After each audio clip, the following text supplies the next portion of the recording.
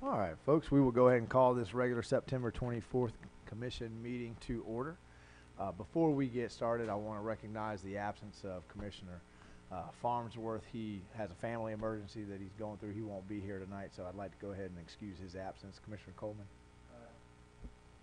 I go ahead and excuse Commissioner Farnsworth, September 24th, 2018 meeting.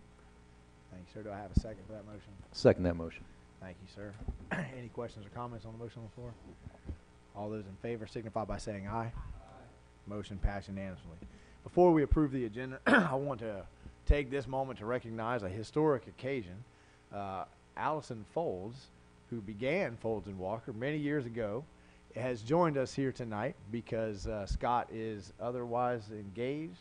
So we are proud and honored to have you back in the chambers with us.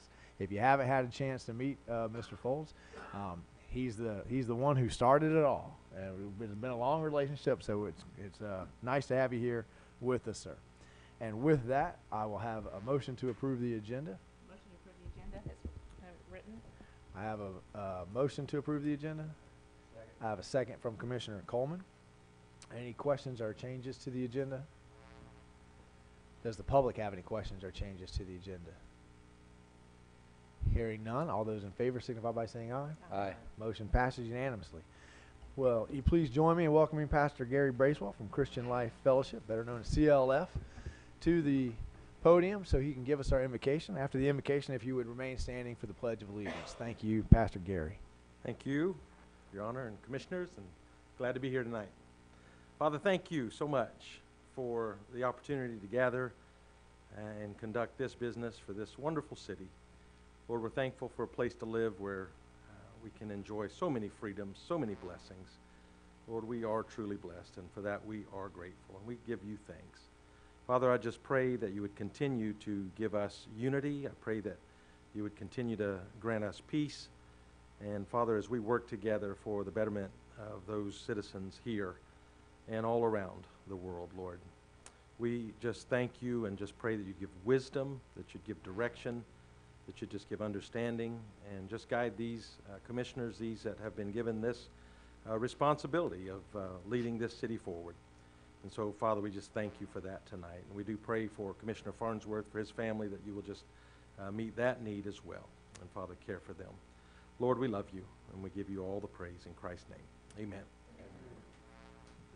I pledge allegiance to the flag of the United States of America and to the republic for which it stands, one nation under God, indivisible, with liberty and justice for all.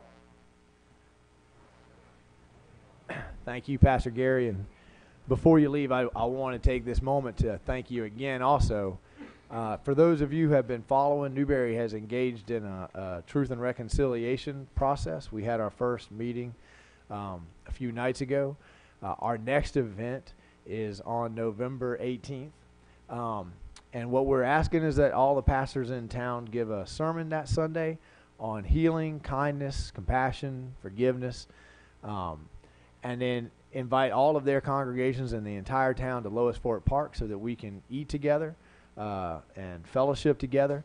When I called up Pastor Gary, he not only agreed to participate, but he went us one better, and he offered to merge CLF's Thanksgiving on the grounds with this event and help us feed what we hope to be 500 or 600 people who will show up.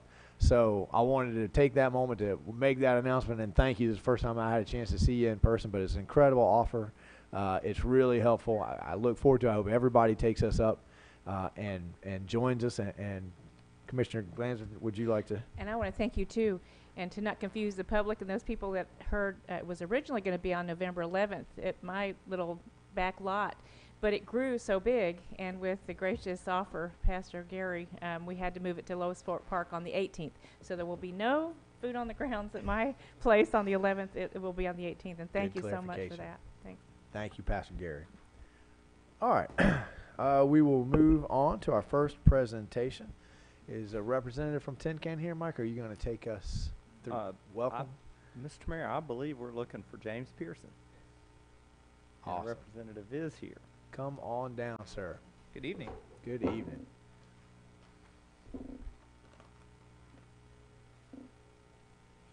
Presented by Farm Credit of Florida, the Praxis Award was designed to recognize organizations and businesses that go above and beyond our mission. They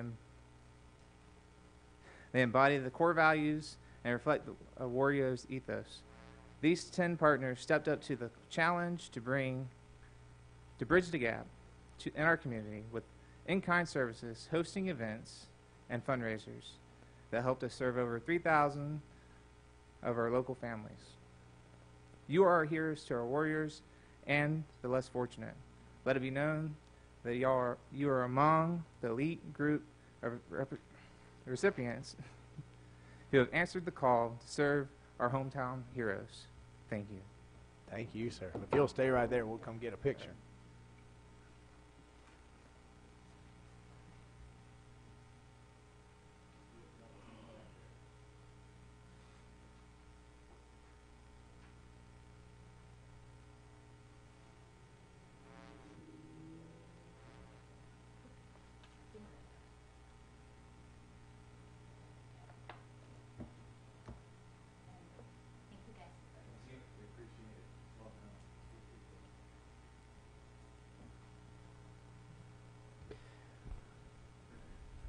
We certainly appreciate all the effort that Tin Can puts into our community as well, sir, so the feeling is mutual.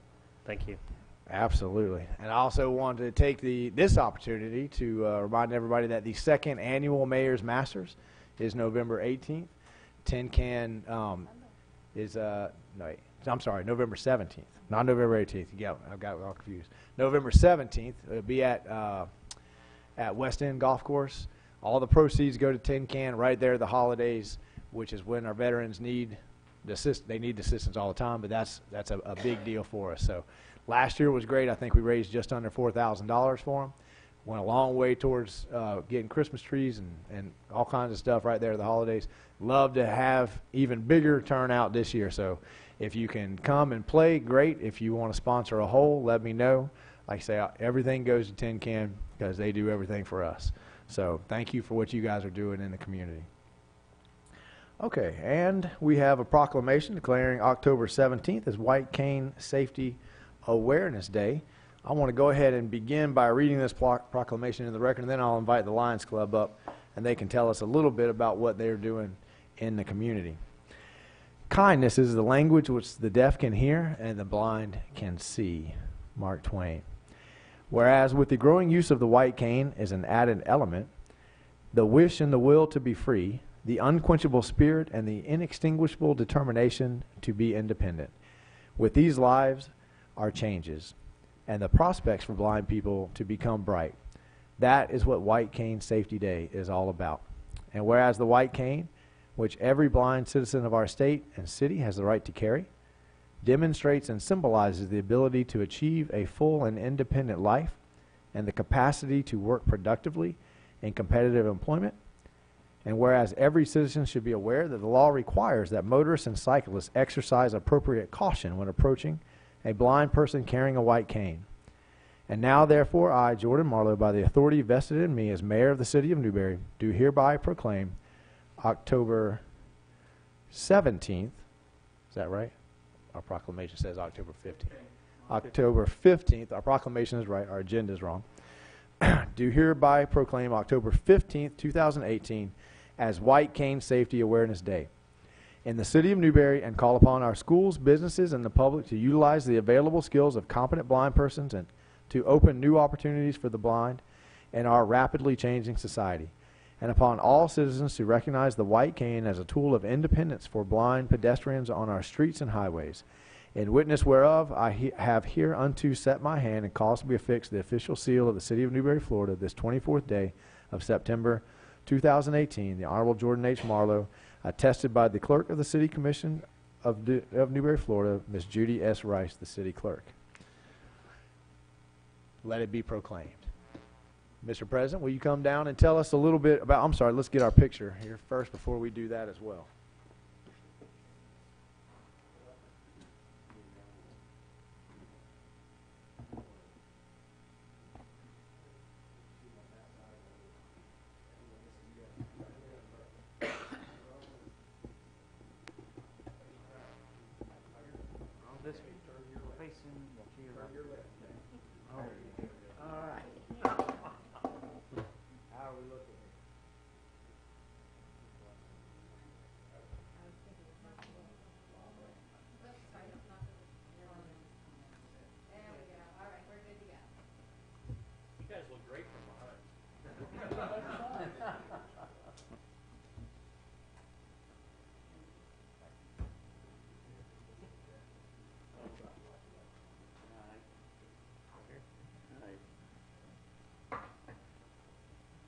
Okay.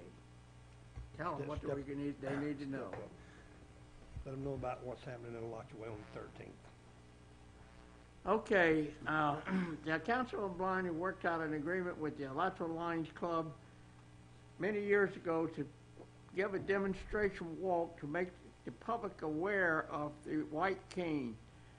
It has been noted that for every 3 blind people who get hit by a car, 1 is fatal. And the person who does that is a person who does not know about the white cane law.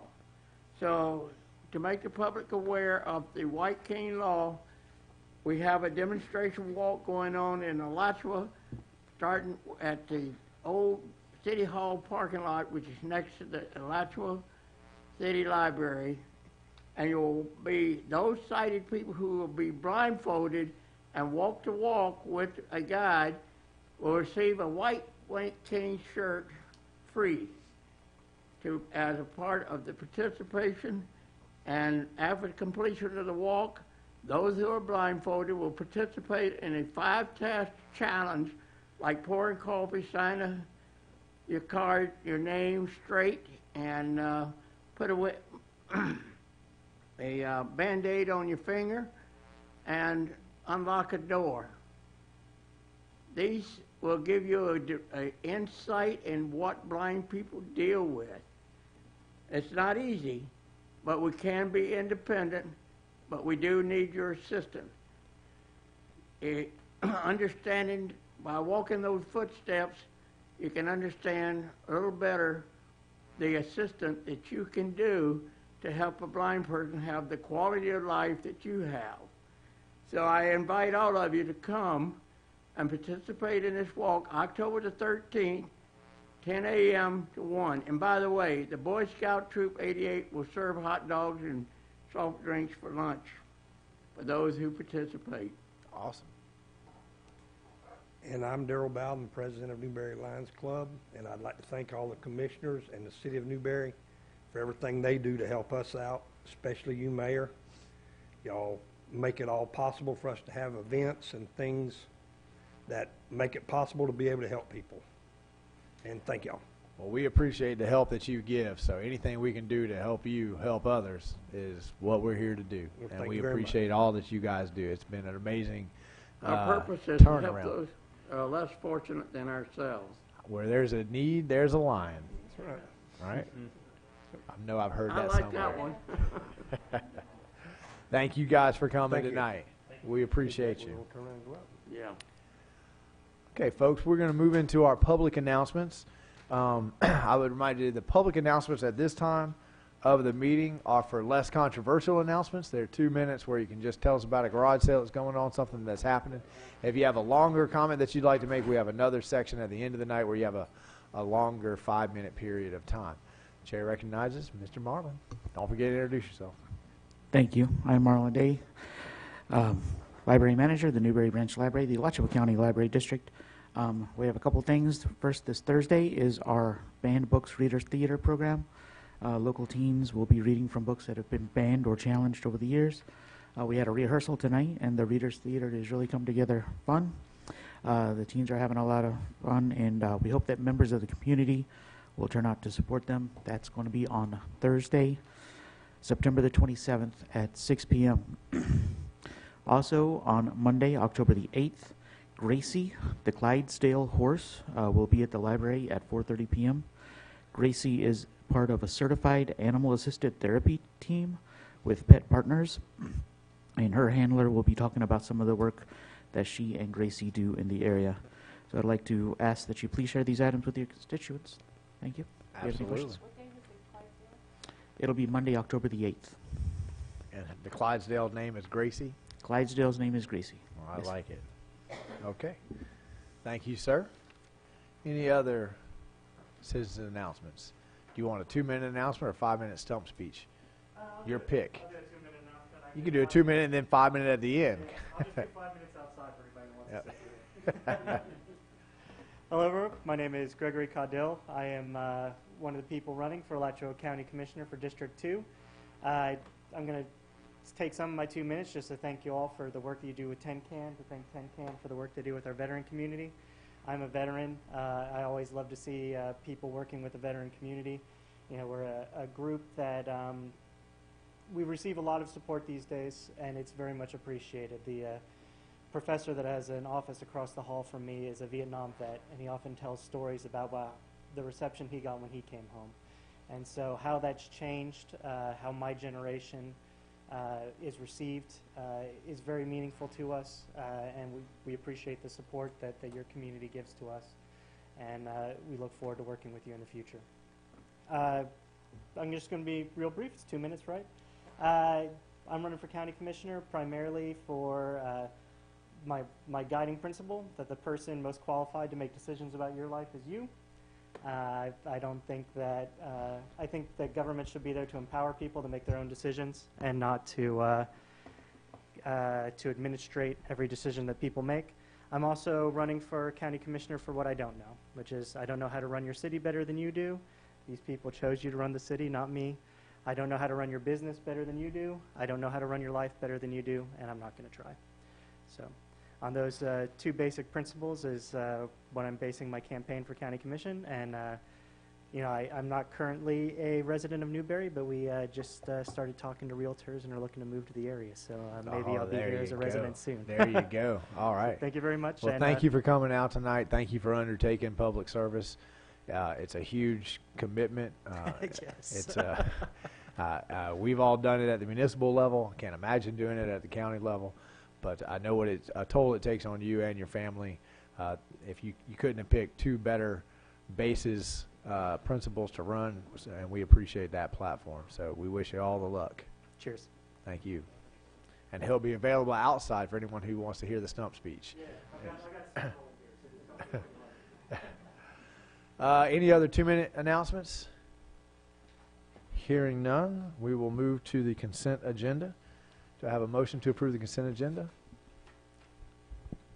Motion to approve the consent agenda. I have a motion from Commissioner Hersom.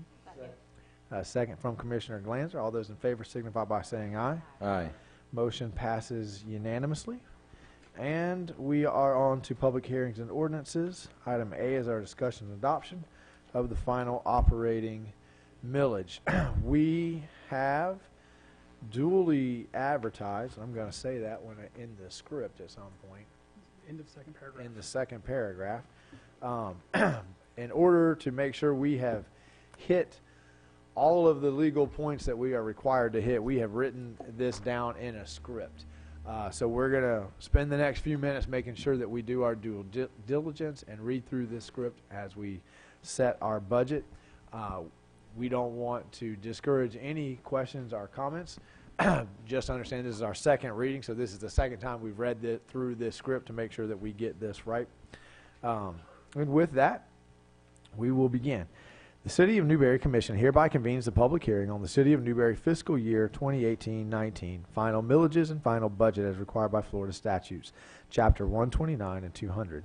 Chapter 200 requires that a final hearing on the city budget be preceded by a 2 to 5 day notice of that hearing, right here. Chapter 129 requires that the City Commission advertise a summary of the budget, again, right here. Here are the proofs of publication that such notices have been given, again, right here. A summary of the city budget has been provided for public review by means of advertisement in Alachua County today on Thursday, September 20th, 2018, pursuant to these requirements. If anyone in our audience is here for the purpose of contesting their assessment, a petition for adjustment with the Value Adjustment Board should have been filed no later than 5 p.m. Tuesday, September 11th, 2018. The petition forms were available in the property appraiser's office. This evening we will take a number of actions related to the adoption of final millages and budget. I encourage you, if you have not already done so, to get a copy of the agenda so you may more easily follow the proceedings this evening. Citizen comments will be taken following the overview of the final budget by the City Manager and Director of Finance and Administration.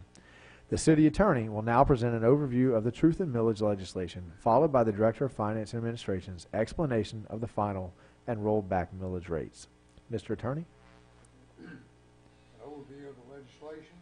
In 1980, the Florida Legislature adopted what is known as the Truth in Millage legislation, or TRIM as it's called. The goal of the legislation was to ensure that taxpayers were advised of the public hearings at which the local taxing authority budgets and millage rates are considered and adopted.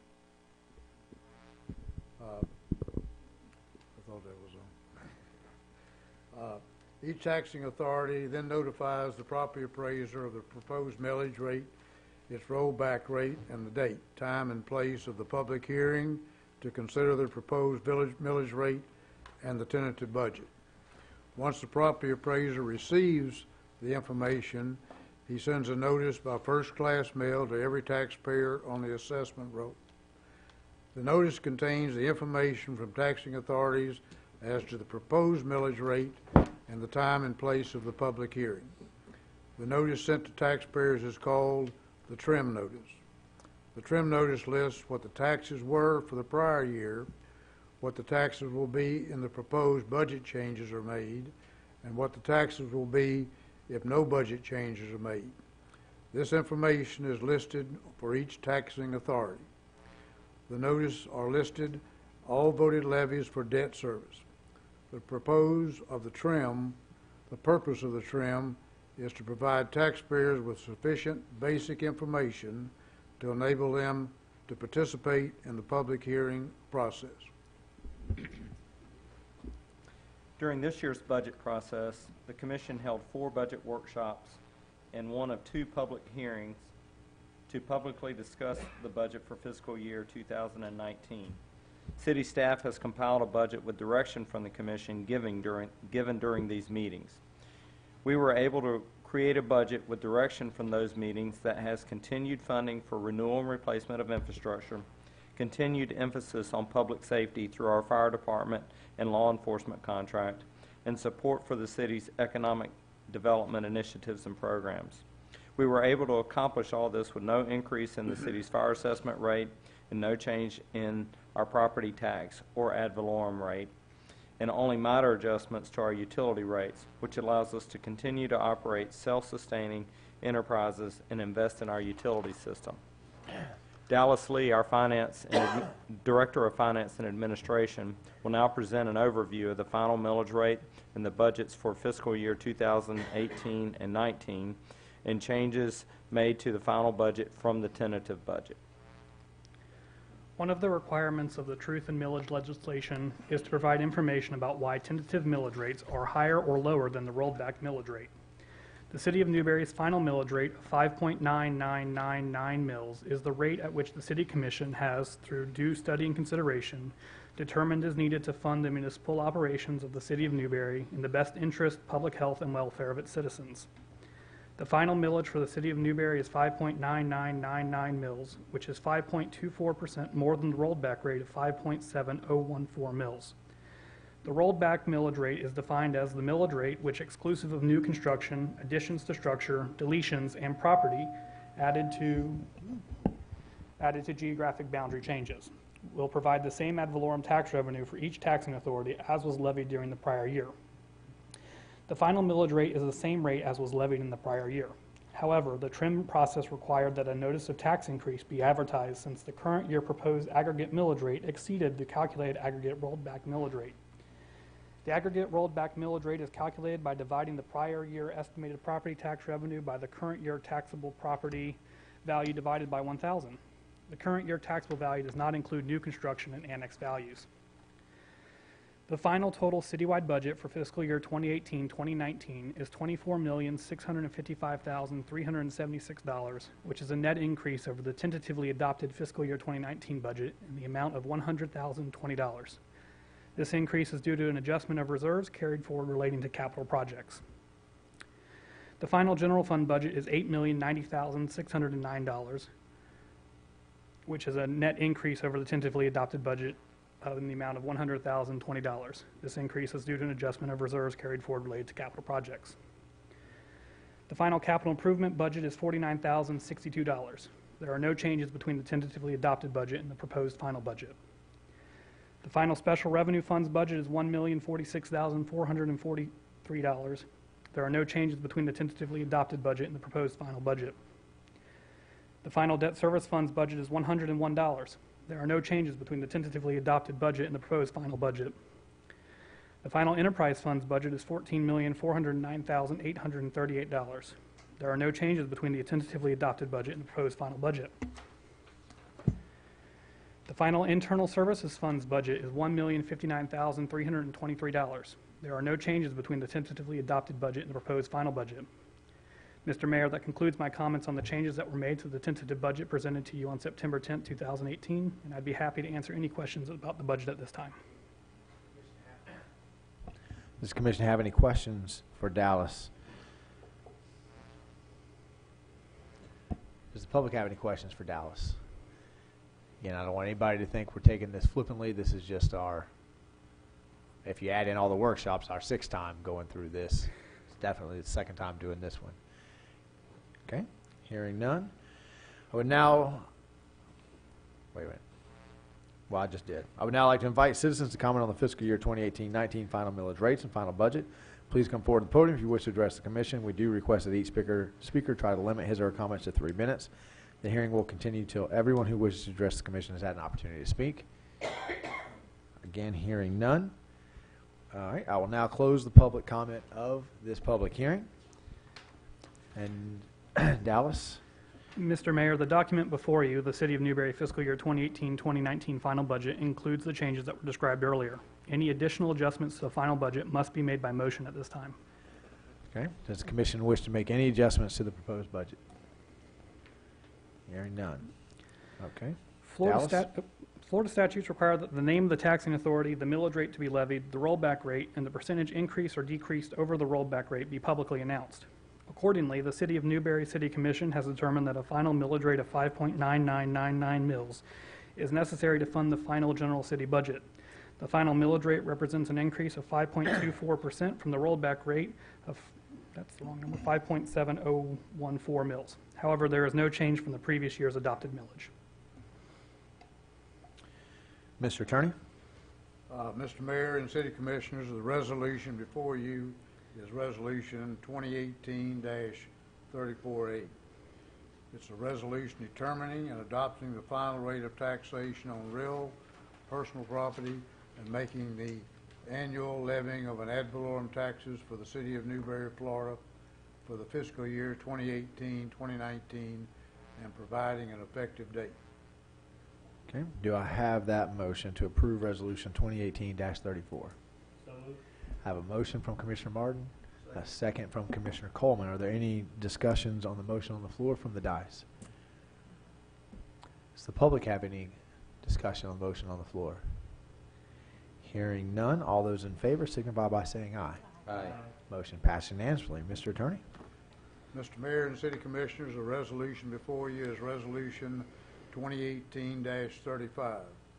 It's a resolution of the City of Newberry, Florida relating to the city's budget for the 2018-2019 fiscal year, providing for the final appropriation of funds of the City of Newberry for the fiscal year beginning October 1st, 2018 and ending September 30th, 2019, approving a final general budget, adopting the 5-year capital improvement program for the city, providing authority to city management, prescribing the terms, conditions, and provisions with respect to supplemental appropriations and reappropriations, and making a determination of public purpose, providing for severability, and providing an effective date. The appropriate motion is to approve Resolution 2018-35 as read by its title only. I have a motion to approve Resolution 2018-35 by Commissioner Martin. Second. I have a second from Commissioner Hersom. Is there any comments on about the motion on the floor from the dais? Any comments or questions from the public on the motion on the floor? Hearing none, all those in favor signify by saying aye. Aye. Motion passes unanimously. Dallas. Mr. Mayor and City Commissioners, the next 3 items relate to your utilities. I will first discuss the water and wastewater rate ordinances and then electric rate ordinance. The City of Newberry establishes water and wastewater rates to generate revenue sufficient to meet its operating expenses. Staff evaluates utility rates annually during the budget process and, if warranted, recommends rates be adjusted. Staff utilizes models for developing its water and wastewater rates to forecast customers, water consumption, wastewater generation, and anticipated expenses to determine whether rates will produce revenues which are sufficient to meet the expenses associated with providing water and wastewater services to our residents. Many of the city's costs to provide these services are fixed or have increased. Water rates were adjusted by 2.9% in the consumption charge and $1 on the customer charge, for an average residential impact of $1.41 per month. Wastewater rates were adjusted by 1% in the consumption charge and no change in the customer charge, for an average residential impact of 48 cents per month. These rate increases also work towards the Commission's goal of operating self-sustaining utility enterprises. Both of these rate increases keep the city's rates as some, if not the lowest rates in the area. These rates will become effective for bills rendered on or after October 1st. Customers were properly notified pursuant to Florida statutes in the August bills. Mr. Mayor, that concludes my comments on water and wastewater rates. Does the commission have any questions for Dallas on the rates? Okay, Mr. Attorney. Mr. Mayor and City Commissioners, the item before you is ordinance not 2018-15, an ordinance pertaining to water service within the city of Newberry, amending the prior, establishing rates and amending section 98-154 of the Code of Ordinances of the city of Newberry, amending ordinance number 2017-28, repealing all ordinances in conflict and providing an effective date. Okay, the appropriate motion is to approve ordinance 2018-15 upon first reading as read by its title only. Do I have that motion? Motion to approve ordinance 2018-15. Okay, I have a first from Commissioner Coleman and a second from Commissioner Martin. Is there any discussion on the dais on the motion on the floor? No. Does the public have any questions or comments on the motion on the floor? Hearing none, all those in favor signify by saying aye. Aye. Motion passes unanimously. Mr. Attorney. Mr. Mayor and City Commissioners, the item before you, ordinance number 2018-16, an ordinance pertaining to wastewater service within the city of Newberry, amending the prior established rates and section 98-155 of the Code of Ordinances of the city of Newberry, amending ordinance number 2017-29, and repealing all ordinances in conflict and providing an effective date. The appropriate motion is to approve ordinance 2018-16 upon first reading as read by title only. Okay, do I have a motion to approve ordinance 2018-16? I have a motion from Commissioner Glanzer, a second from Commissioner Coleman. Are there any questions or comments from the dais on the motion on the floor? Does the public have any questions or comments on the motion on the floor? Hearing none, all those in favor signify by saying aye. Aye. Motion passes unanimously. Dallas? Mr. Mayor and City Commissioners, the City of Newberry establishes electric rates to generate revenue sufficient to meet its operating expenses. The City of Newberry's electric rates have not been increased since at least 2009. Staff evaluates utility rates annually during the budget process and, if warranted, recommends rates be adjusted. Staff utilizes models for developing its utility rates to forecast customers' consumption, bulk power cost, and anticipated expenses to determine whether rates will produce revenues which are sufficient to meet the expenses associated with providing electric services to our residents. Many of the city's costs to provide these services are fixed or have increased. Residential electric rates were adjusted by 1.01% in the consumption charge and $1 on the customer charge, for an average residential impact of $2 per month. Non-residential and security light rates are proposed to be adjusted in a similar fashion. Even after these proposed rate changes, the city will continue to offer competitive rates when compared to other utilities, as demonstrated by the peer comparison in your backup. Customers were properly notified in their August bills. The city will need to file additional reports with the Public Service Commission to inform them of the proposed rate changes. These rates will become effective for bills rendered on or after October 1st. Mr. Mayor, that concludes my comments on electric rates. Mr. Mayor and City Commissioners, the item before you, ordinance 2018-17, an ordinance of the City of Newberry, Florida, pertaining to electric utility services in the City of Newberry, to amend and revise Section 98-63, subsections 1, 2, 3, and 8 of the Code of Ordinances of the City of Newberry, pertaining to the entry charge, providing for codification of the same, repealing all ordinances in conflict, and providing an effective date. The appropriate motion is to approve ordinance 28-17 upon first reading as read by title only. Okay, do I have that motion? Motion to approve 2018-17. Okay, I have a first from Commissioner Hersom and a second from Commissioner Glanz. Are there any questions or comments from the dais on the motion on the floor? Are there any questions or comments from the public on the motion on the floor? Hearing none, all those in favor signify by saying aye. Aye. Motion passes unanimously. Dallas, do you have any closing comments to give us? This is your project. You have shepherded us through this very professionally and gracefully. Thank you, Mr. Mayor. Yes, I'd like to just thank everybody involved in the budget process. It's a very arduous process that we start in January, so we're about to start it again. We also have audit starting next week, so busy times here. So I'd like to thank particularly my staff who's worked on the budget, all of the department heads, the city manager, the city commission, and the public who's been involved in the process. So, thank you. Thank you. City manager?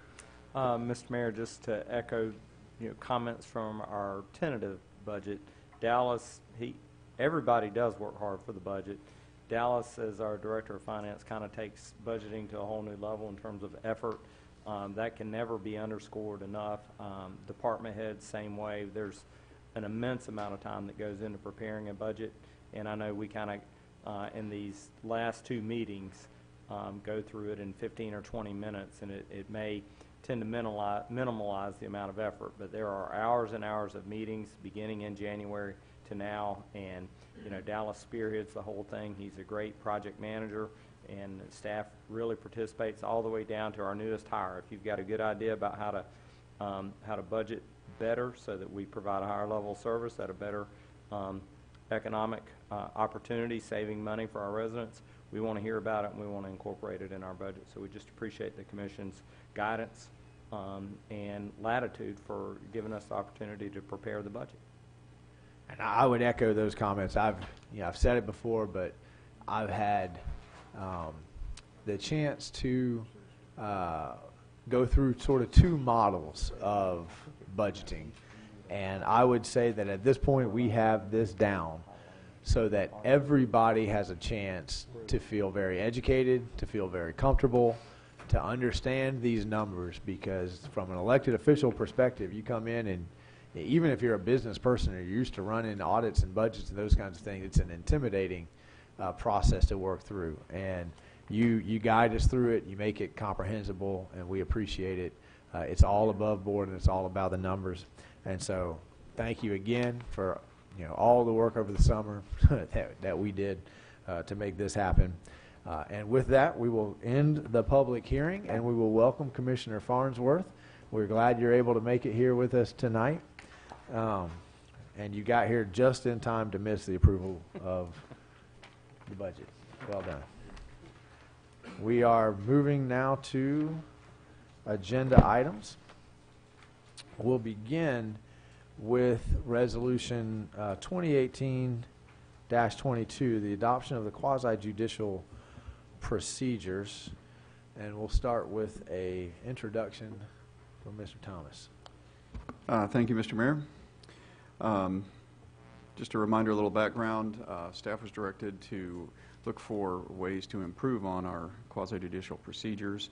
I don't think there were some things about it the elected officials weren't real thrilled with, and the board members that dealt with them, and the staff. So we were looking for a way to improve on what we already had.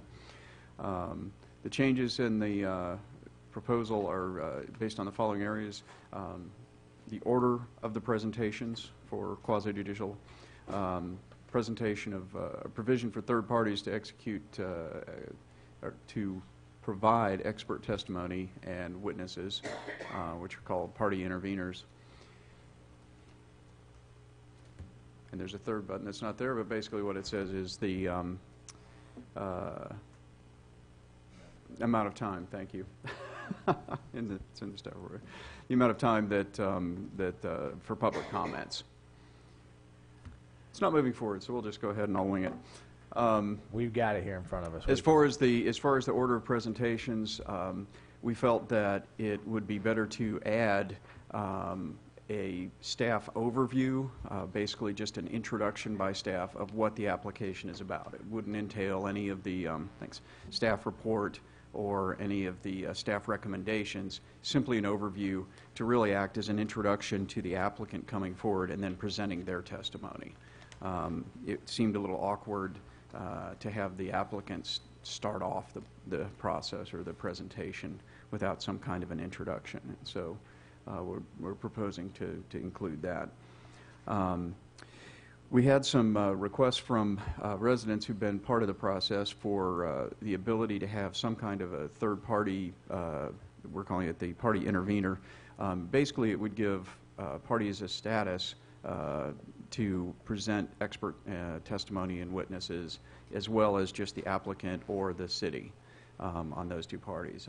You may have groups that have a particular interest outside of just the general public interest of we like it or we don't like it. You know, there may be some very specific reasons why a third-party group or groups might want to be able to bring an attorney or provide expert witnesses.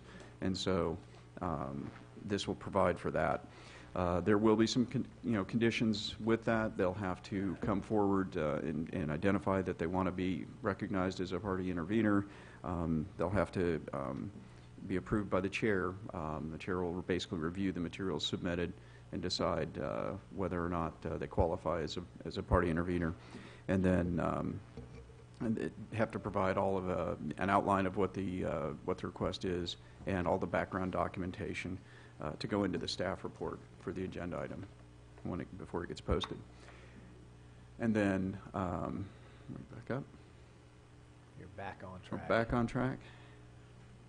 I think we might have Except a dead battery here. That's I think okay. it says red, so maybe it's And gotta then get turned on. for public comment, right now, currently the public comment section, everybody's given up to 5 minutes. And especially when you have a room full of people and it's a highly contentious issue, and for the most part, you're divided in, people that are in favor, people that are against, and they're all kind of saying the same thing after the first 2 or 3 rounds. It can add significant amount of time to the process, and so we're recommending that we go to 3 minutes for public comments, which actually aligns it with what the commission does in all the other areas. It makes it consistent across the board for public comment of pretty much all kinds related to commission business is 3 minutes, and it's still an adequate amount of time to present your case, whether you are in favor or opposed to a particular item. So that, in a nutshell, is the majority of the changes. There's some other technicalities that the city attorney may want to address, but for the most part, that covers just about everything. The one thing that, this is an area, it's not specifically called out. When I went and reread, the chair does have the discretion. The chair has fairly wide latitude to grant extra time in most situations. It doesn't specifically call it out in the proposal, so we could always add specific language to that in there that the chair has that discretion. It's kind of assumed, but if that's an item that we want to solidify, we could add that in. Okay, does the commission have any questions for Brian about this? Commissioner Glanzer? Just one comment. I feel a little uncomfortable reducing the amount of time the citizens have. I mean, I don't mind listening. They pay us to be here to do that. And I know that it's repetitive, but maybe if 10 people say the same thing, I get it. Maybe I'm, need to hear it 10 times. So it's just my opinion. Are we voting on this as a whole? Or? Well, we have the option to use tonight as a conversation and send Brian back with some notes to tweak it. If you guys like it, we can vote on this tonight. I think the idea was to draw some consistency across the board in what we allow. And I think that especially the issue that instigated the look at the quasi-judicial, what ended up happening was that, we went till about 1 o'clock in the morning that night. And I think across the board, everyone is willing to listen. But by probably 11:30, no one was really making any new arguments. People were saying the same thing and kind of reiterating it over again. And a lot of people were using the full amount of time, even though they weren't putting forth a new argument or a new stance.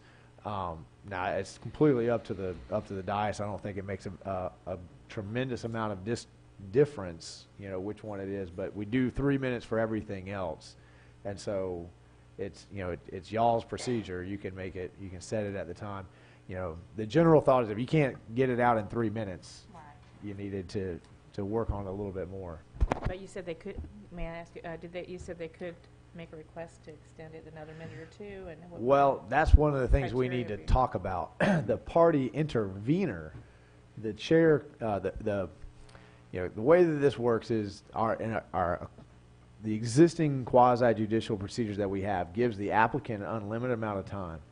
If there is a concerted effort by a group of people who are willing to go out and get an attorney and their own planner and present a case to the P&Z and then to the commission, there is no procedural avenue that would allow them to do that. So they bring in an attorney and an engineer to give evidence, and they basically have to sit there and listen, and then they get up and get the same 5 minutes, but they don't get the ability to have a PowerPoint. They don't get the ability to make a presentation to provide evidence. So the idea in this proposal is to figure out a way to allow, if we have a group of citizens, that want to get together and say we're all going to band together and address this issue, and we're willing to hire an attorney, an engineer, and a planner. We want to make a presentation. This would allow them to do that. So and I think it's a little unclear the way it's written here.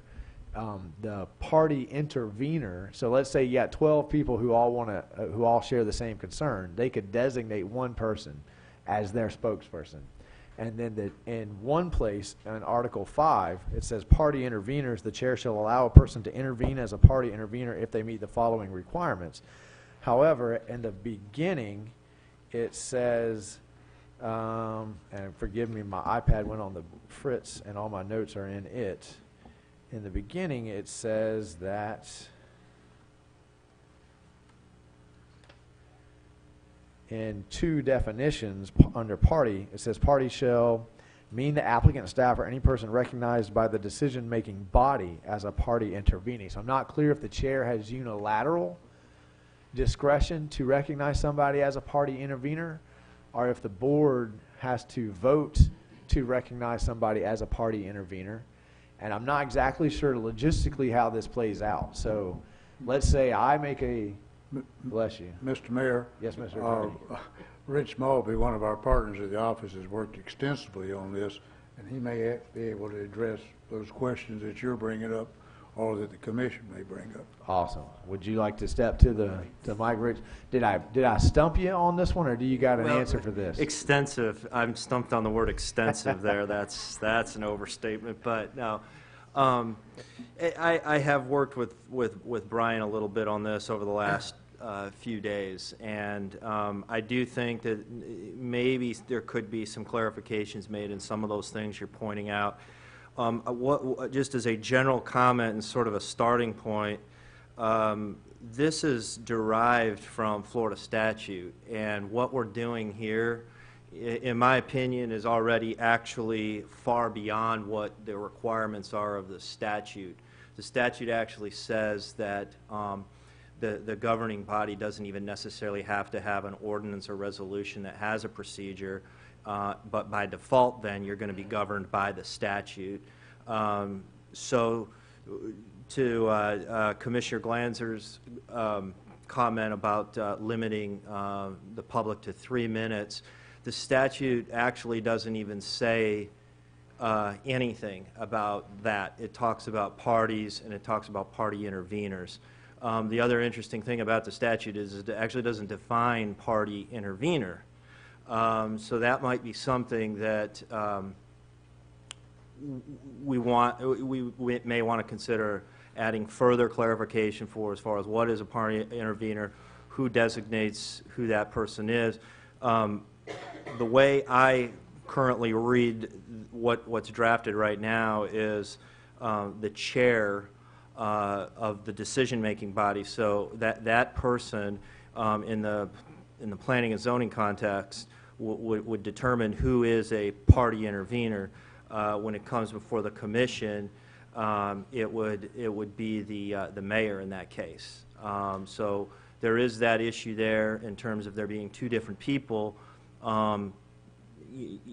But in talking to Brian about that, I mean, I do think that is manageable in terms of having two different people determine who that person, who the party interveners actually are, that might be something for the commission to discuss, whether they would prefer that it be somebody designated at each level who makes that determination. And just for the commission's memory, when I took the office of the mayor, I suggested to you that we rework the P&Z. Before, the mayor sat as a voting member of the Planning and Zoning Committee, and we had a clean bill of health from legal to do that, but it did create some potential for sunshine violations. If I vote on the P&Z and then you guys ask me a question about it, now I got to stop and think, well, wait a minute, is that something that I can talk to you about because I voted? So my suggestion was to model the P&Z after the commission, have 5 P&Z members, and I would act as the chair. That got a little bit muddled in my communications, and now I'm more a liaison. So the P&Z has a chair. I don't serve as the chair of the P&Z.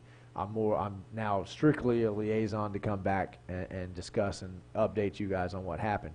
So if you designate it the way it's written, and you allow the chair, and I think we do need to clarify whether it's the decision-making body or the chair unilaterally determines if somebody qualifies as a party intervener. If you go with this verbiage, you would have 2 different people. The chair of the P&Z would make the first decision if that person's a party intervener, and then they'd move to you, and then I would make the decision if they're a party intervener.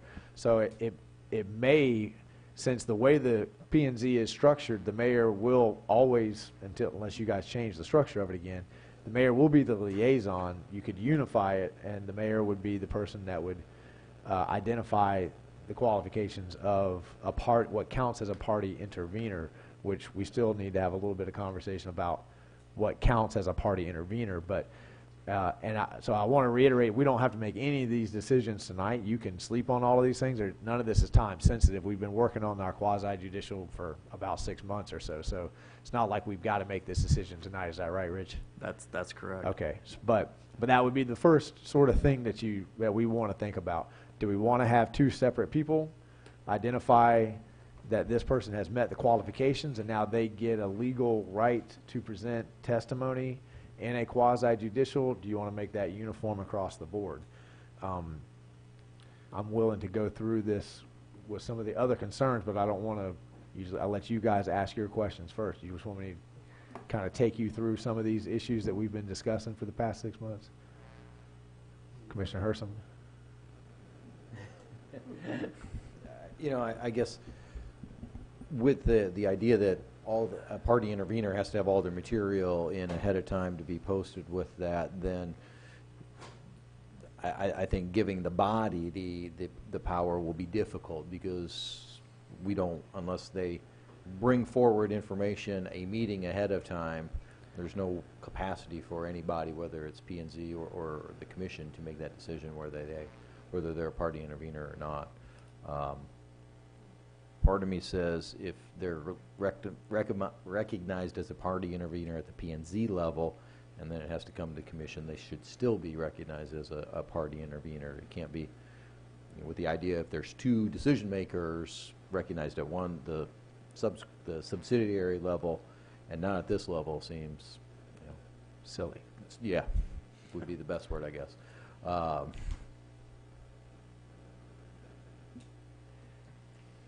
And then I'm curious as to what the qualifications might be for a party intervener also. Well, I realize that's a next step in this discussion. If you look at B in Article 5, there, we still haven't quite defined it, but I want to speak to your point about logistically how this actually would play out, because there's a pretty good time crunch. So, I got 10 days notice roughly to find out that we have an issue. And then the party intervener has to have it in by the Wednesday before the P&Z. Obviously, we're closed on Friday. So if I am a party intervener, I basically have about 5 days to recognize that issue is going on that I might want to intervene in. And then if you look at B, this is what I've got to submit. At least 5 days prior to the hearing, a person shall submit a written request to intervene, including a detailed outline of their interest in the application, an argument in favor or against it, copies of all exhibits which will be presented at the hearing, and the names and addresses of all witnesses who will be called to testify on their behalf, including resumes for any witnesses the person intends to qualify as an expert. That almost seems too big of a hill to climb in a 5-day window of time. If I'm just a regular resident going about my daily life, and I got 5 days to find witnesses, get their resumes, detail out a summary of my arguments in favor or against, collect all the copies of my exhibits that I want to present, and then get that all to either the chair or myself to determine whether I can be recognized as a party intervener. The only issue I can see with where you might have a situation where somebody is recognized at the P&Z as a party intervener, and then that designation wouldn't follow, is if they weren't able to actually collect all of this stuff, but the P&Z chair, out of an abundance of caution, we never like to say no, we never like to reduce a time limit, we always want to be overly responsive to residents. So the chair, I can't really see a situation where the chair denies somebody the recognition as a party intervener. They're going to say, okay, you are, but then in the remaining weeks between that, while they're working to come to the city commission, they can't collect any of this stuff. So they don't have any expert witnesses, they don't have any exhibits. So then they get to you guys, and they wouldn't really fit this definition of a party intervener anymore. Am I way off base here, Rich, or is there some merit to what I'm just trying to work through this issue? You're pointing out some issues. I think the 5 days is suggested here because if you were to shift it towards the other end of the spectrum and say 3 days, then you're sort of putting the burden on the staff to turn things around quickly. So we're closed right on Friday. Right. So there's that issue to deal with, but also keep in mind that there's also the discretion by the board to perhaps table an issue if somebody with good cause demonstrates they need more time to prepare, something like that. There's ways to accommodate that. The other thing that, I would suggest is that while it's important that we come up with a process here that appears like it will work, we can always adjust it based on how it's actually working. There's also that part of it too. If we agree to say a 5-day period today, and that seems to be unworkable, then there may be another day where we take that issue up and say it needs to be changed to 4 days or 3 days or something like that. Well, what I would actually suggest is, I don't really see a way around the 5 days, because it kind of is what it has to be in terms of aligning with all of our other notifications, and we're closed on Friday.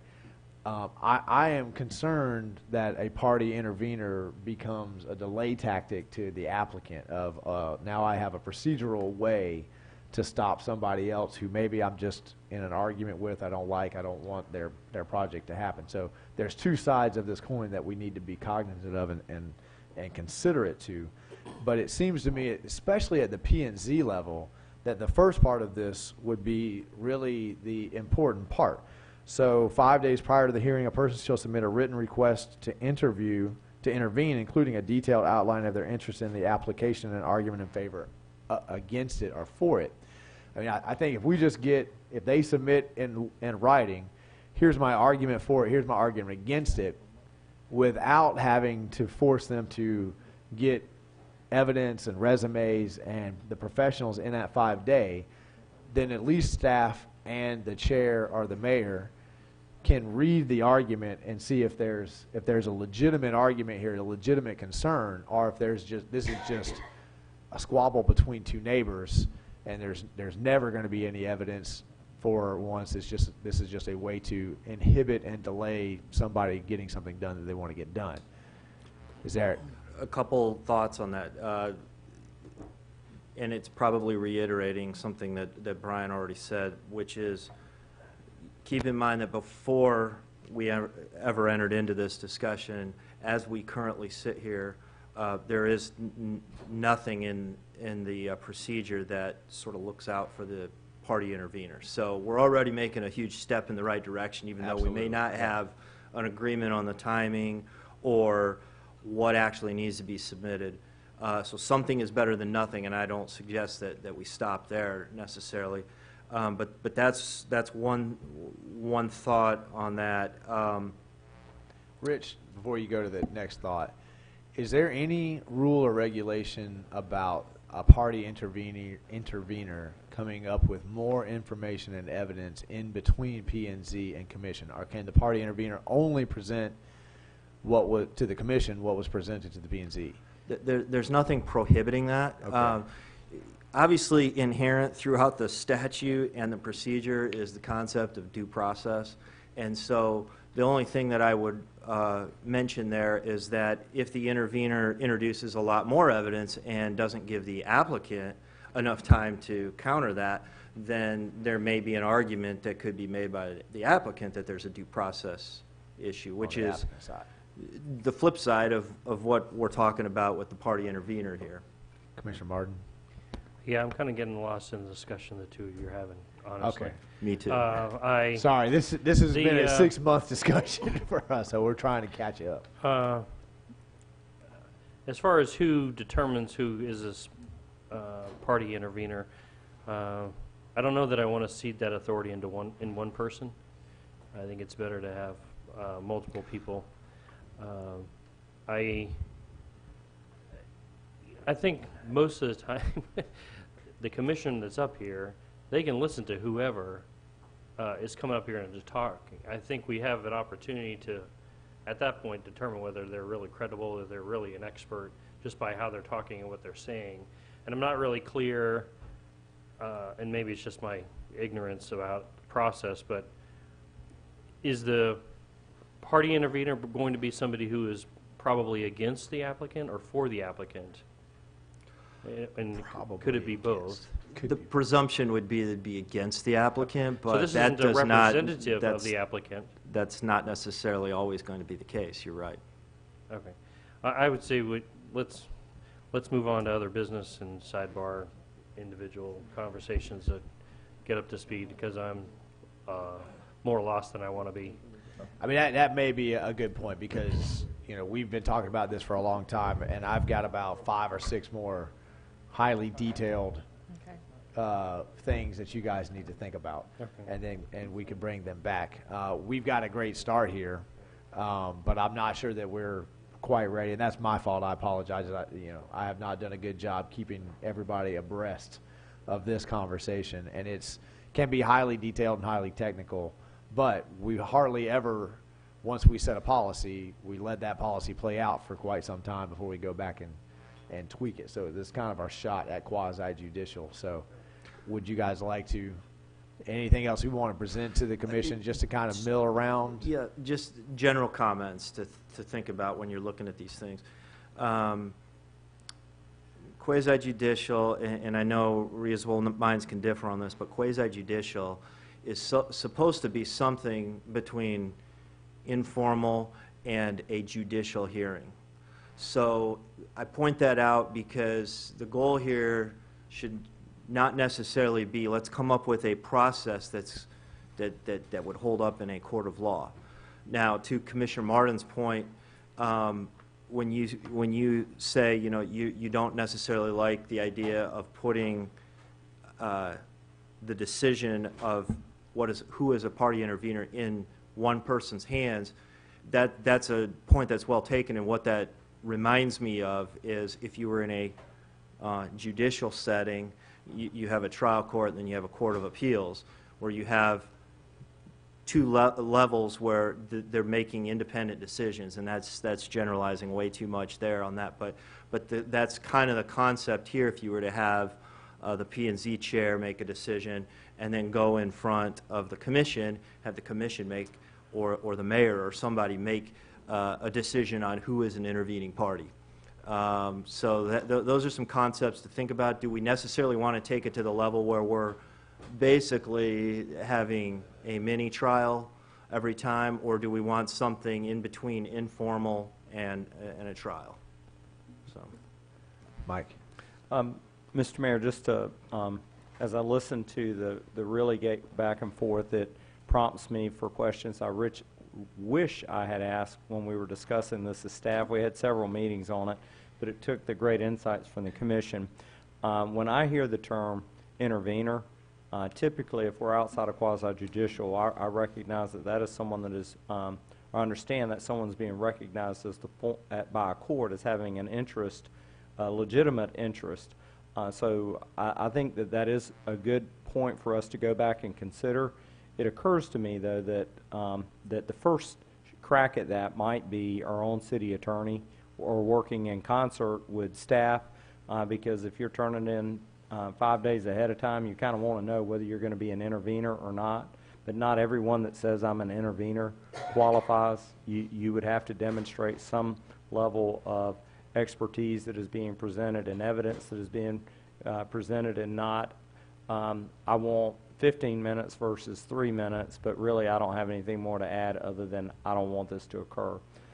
So I think that if we're following the city attorney's lead in that this intervener means something in a full court of law, we're just simply trying to model that in our quasi-judicial hearing, that maybe the first step would be the planning director or the city manager, upon counseling with the city attorney, can determine that you are or are not an intervener.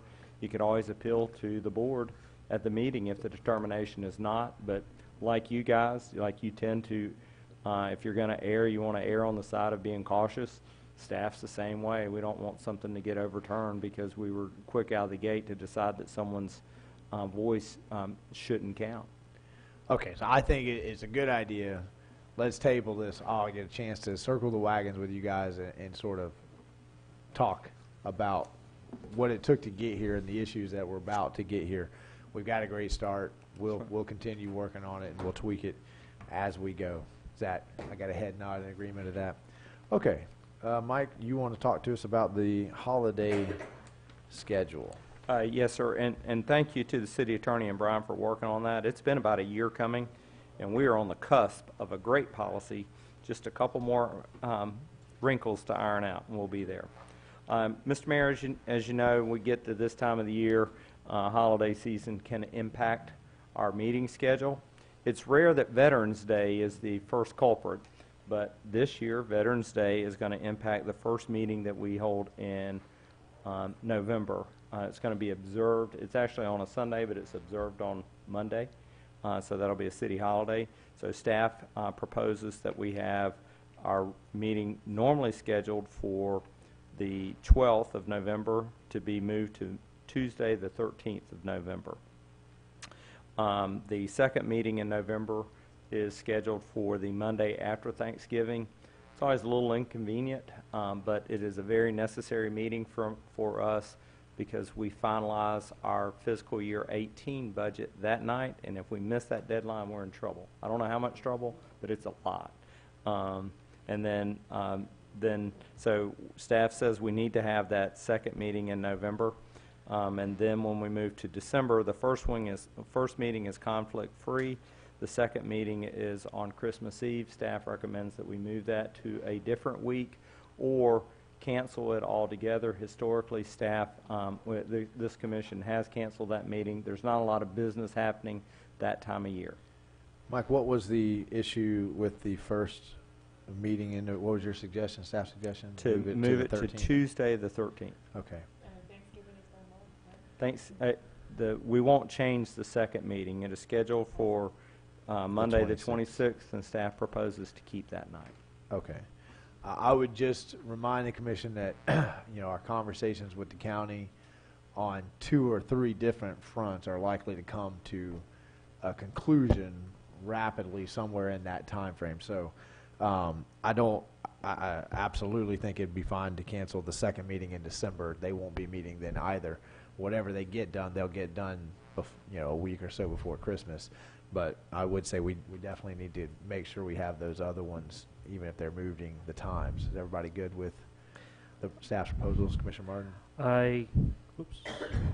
I don't have any conflict one way or the other. Would it be of any advantage to move the meeting after Thanksgiving also to the Tuesday night? Just so Not- you're not coming off Not for us. 4 We're- days and we're- trying to make sure everything is done on the Monday? We're used to it. What, does that have any effect on posting dates or anything? No, sir, it just is, we'll begin preparing. Instead of, So- normally Monday is when we really get after it and we get it posted by Wednesday and Thursday. We have a fabulous taskmaster that sits in the back of the room, and she'll have us working on it the week prior so that it gets posted on Tuesday and Wednesday. Well, Okay. to Commissioner Martin's point, though, if at any time staff wants to change their mind on that, is Okay. the 27th available for everybody? Yes. Because there's likely to have something change in that week that you guys might wish you had that extra day. So. And yeah, I'm okay canceling the one on Christmas Eve. However, I mean, I'll reserve in my head, if something happens with the county that we are Might forced need to- back into putting that on a date, I'd prefer another date other than Christmas Eve, but if It'd we be do a have to good have a second Christmas meeting if we do have to have a second meeting in December, then so be it, and it's duty calls, but tentatively, I'm okay Absolutely. canceling. Okay. So we're going on the 27th then? Wait. No. We're No, no. proposing to cancel the second. We'll cancel the second meeting. The December the 10th is fine. But we'll try to keep the 27th open in case staff comes back to us and says, actually, that was a great idea Tim had. We could really use that Monday. Sure. Okay? Do we need a motion, Mike, or is the head nod fine? Would you like a motion? I'm fine without a motion. You wanted a we get motion, it right. Rich? I saw he shook his head. He always wants Okay. a motion. We want a Do I motion. have a motion to accept staff's recommendations for the holiday? Motion to accept the staff's recommendations for changed dates for the commission meetings. I have a motion from Commissioner Hersom, a second from Commissioner Glanzer. Any questions from the dais on the motion on the floor? Does the public have any questions or comments on the motion on the floor for the holiday schedule? Hearing none, all those in favor signify by saying aye. Aye. Motion passes unanimously. Okay, now we are to our longer comments of the evening. Everybody will get 5 minutes. And we'll begin with the city manager. We're definitely going to hold him to that 5 minutes limit. Thank you, Mr. Mayor. Just a advisement to everyone that Alachua County Board of County Commissioners has got the county fairgrounds and Canterbury on their agenda for tomorrow morning. So I'll be in attendance for that meeting to be available to answer questions. There's a lot of activity. We're working on site plans. We're working on appraisals and surveys and negotiating prices of property. And we're going to pull it all together very quickly. We're trying to point for a mid to late October. This is the plan to present to both boards. So tomorrow's just kind of a status update from County Manager or Interim County Manager Lieberman, who by the time she makes that presentation will likely be the County Manager. They're voting on that item prior. It's kind of an interim report and maybe get some interim direction from the Board of County Commissioners. So that's going on tomorrow. And if there's anything eventful, I will report it to the Commission by email. And on Wednesday, we're traveling to Tallahassee. Staff and we're going to meet with the Department of Economic Opportunity first to talk about jobs and grant funding for the city of Newberry. So that's before lunch, and possible CDBG grants as well. And then after lunch, we're meeting with the Department of Environmental Protection to talk about wastewater treatment facilities and our plans for future expansions. Wanted to let everybody know that the city's new website is up. It's pretty splashy. If you haven't seen it, we'll make a brief presentation for you at our next city commission meeting. Get that on the agenda. It'll be quick. It will not be painful. And also just let you know, we've been working with ADG, who does all of our financial, most of the software that drives what we do in the city, particularly the financial software. They also maintain all of our building permits. They've developed an online building permit interface, which once fully deployed will allow residents and builders to apply for building permits online, make payments online, schedule inspections online, do everything online. They won't have to come down to the building department other than to submit building permits, and likely a lot of that can be done electronically. It's probably 6 months out, but it's very exciting. It will allow us to move right to the top of the list of people that are technologically equipped in their building departments. And then my final comment is that just an update. We held the first city-run tournament at Champions Park of Newberry in a long time. We did some back in the summer of 15, and those were successful. But we've taken a few years off, so our first tournament was over the weekend. We hosted a girls softball tournament. The company that was sponsor was PFG, which is Performance Softball something, but girls softball. And great tournament. We had 44 teams and a full parking lot. Seems like girls travel better than guys. They bring in bigger crowds than guys on a per-player basis. But we got feedback from attendees that was super positive. We got a lot of feedback from local businesses that saw a very big uptick in their business. I thought that was positive. And we have a couple more of these planned for the rest of the fall. We anticipate our new contractor would be in the park sometime at the beginning of 2019. So we're trying to keep the park booked and used and have some revenue generated through the fall. And so we have a couple more tournaments planned.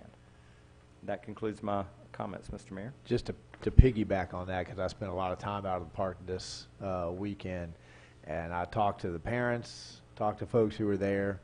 I always like to be anonymous and just chat with folks and let them, feel free to tell me exactly what they're feeling and experiencing at the park. And it was all positive. I mean, it really, really was. People who had been there before complimented the job that Travis was doing.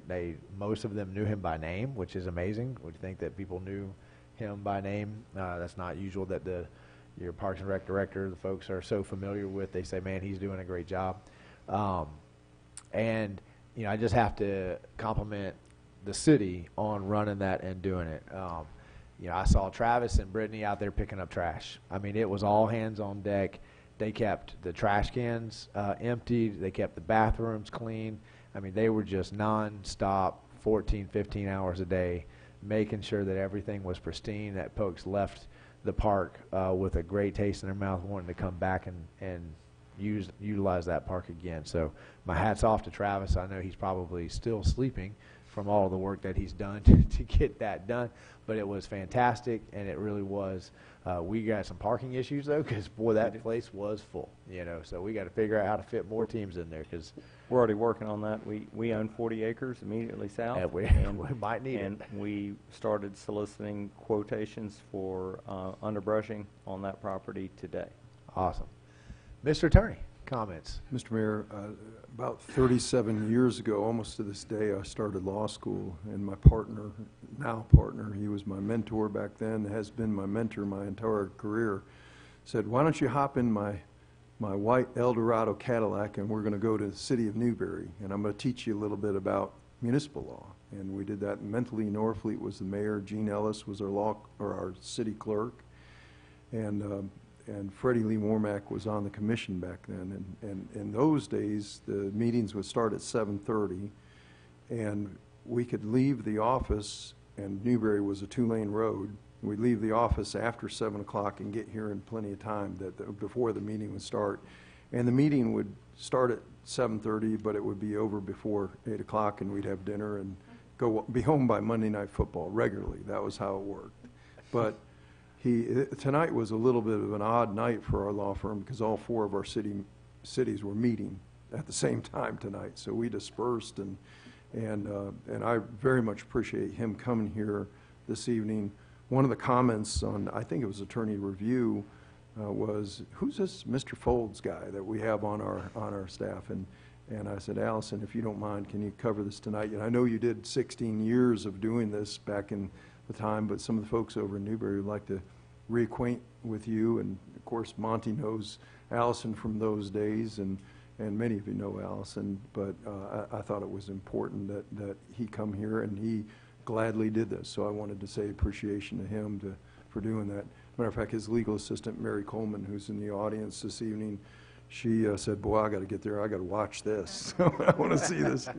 And then also, Rich coming up here from the Archer meeting this evening and covering, I want to let you know that we lost one of our valued personnel in Courtney, big city law firm, offered her big city bucks and a big overlooking office in downtown Orlando and all those things, offered her things we couldn't provide her. But one of the things that Rich said is that before we just hire anybody, let me learn about municipal work. Let me get into the mix on that. He's been a corporate attorney and done a lot of litigation and construction law and all that sort of thing. Now also carries a LLM, now a tax attorney in addition to that. But he said, I want to learn about municipal work, and before we just hire anybody, bringing them into our law firm, let's take our time and let's make our bench deeper with what it is that we're doing. So you're seeing a lot of the internal changes that we're making in our law firm, and I think for the better. We love Courtney. We'd love to have her on our staff. But with her leaving, that's made some changes internally on the way we approach things and the way we do things. And I think I'd commend Rich as well as to the changes that we're making. He's a very strong part of our staff, and we continue to build and continue to do the thing so that we can do something like we did tonight and cover all 4 cities. So again, Mr. Folds, thank you very much for covering, and thank you for being my mentor all these years and saying, hey, let me give you a ride in that big white Eldorado Cadillac many years ago. 47 years. Well, thank you for that, Scott. We appreciate him being here. Does this mean that you're back in the rotation on a permanent basis, or you're gonna join us here once a month just for the fun of it? I'll have to ask my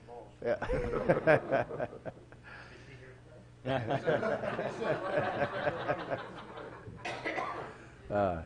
No, it has been a lot of fun, so we appreciate that. And the clerk is not here tonight. She sends her apologies. She is also sick, so we wish her a speedy recovery as well. And we'll begin with the commission. Commissioner Coleman, do you have an update on a volleyball game that's happening tonight? Yeah. I'd like to know. I'm curious. Santa Fe just went ahead up 2 points. Santa Fe's first and won the first and second set, so it's not good right now. And now the Mayor's Cup. I've been sitting here thinking about this, and it's one of those deals, if you can't beat them, join them. So I'm going to beg Monty, Commissioner Farnsworth, to be on his team this year. It's a good Because, plan. you know, I'm tired of losing. So that's, and I'm going to put the offer out right now. I mean, if I got to, you know, run around with bottled water and whatever I got to do to be on that team, I want to be on it. You want a champion team. I That's get it. it. I understand. It's a good strategy. Commissioner Farnsworth, are you willing to commit right now to accepting? Unfortunately, my team has already been set. Ouch. I heard Tiger. At the first notice that I got of the mayor's tournament, I contacted All the ring. All the ringers. All the ringers in town. Yeah. I know it. Yeah. You know, I was maybe looking at maybe just taking your place and. If you want to caddy for me, you can do that. Okay. Well, we're going to find you a good team, though, to challenge. Yeah, but Mayor, Commissioner I Glanzer. played with you last year. Yeah. Well, you know, we did great through the first 6. We won't say why. Commissioner Herschel. I don't know if I can follow that. Destiny Christ Community Churches, traditionally the Sunday after Thanksgiving has done a serve day. This year they're expanding that to a serve month, and so they're looking for service opportunities that to be identified in the city. And so if you've got any, certainly DCC is open to taking those suggestions, or you can send them to me or other commissioners, and we can forward those on. And that's DCC. Is it DCC.org? DestinyCommunityChurch.org. You can put the request /serve. You can put the request right into their website. So I'm glad you brought that up, because I get requests all the time for help. And DCC is going to take all the requests. They're going to divvy them up. They'll assign people to in groups to do it. So good call, Commissioner Hurston. And then just one other thing, and I apologize for springing this on you. I've been contacted several times about people concerned about roads. This Can we put a map on the new website that shows which roads the city owns and which are county roads to help citizens to identify the correct organization to contact? Absolutely. And you'll recall, we have the great big caveat of having 13 miles of roads that the county owns, but we maintain by contract. So I'm sure there's still a lot of confusion over, well, who should I be calling for issues? But we're happy to work through that. We have gotten past the days of the county just saying, that's not our road and we don't want to talk about it. Now they acknowledge that it is our road. The city of Newberry maintains it. So we'll figure out which one of us should answer your question. But yes, we can work on getting a map uploaded for you. And we are past the 45 days at our joint meeting. We identified to finalize the roads in the CRA, but we are dotting I's and crossing T's from finalizing that, right? And it's pretty much in the county's purview to bring that in. We've already voted on it, right?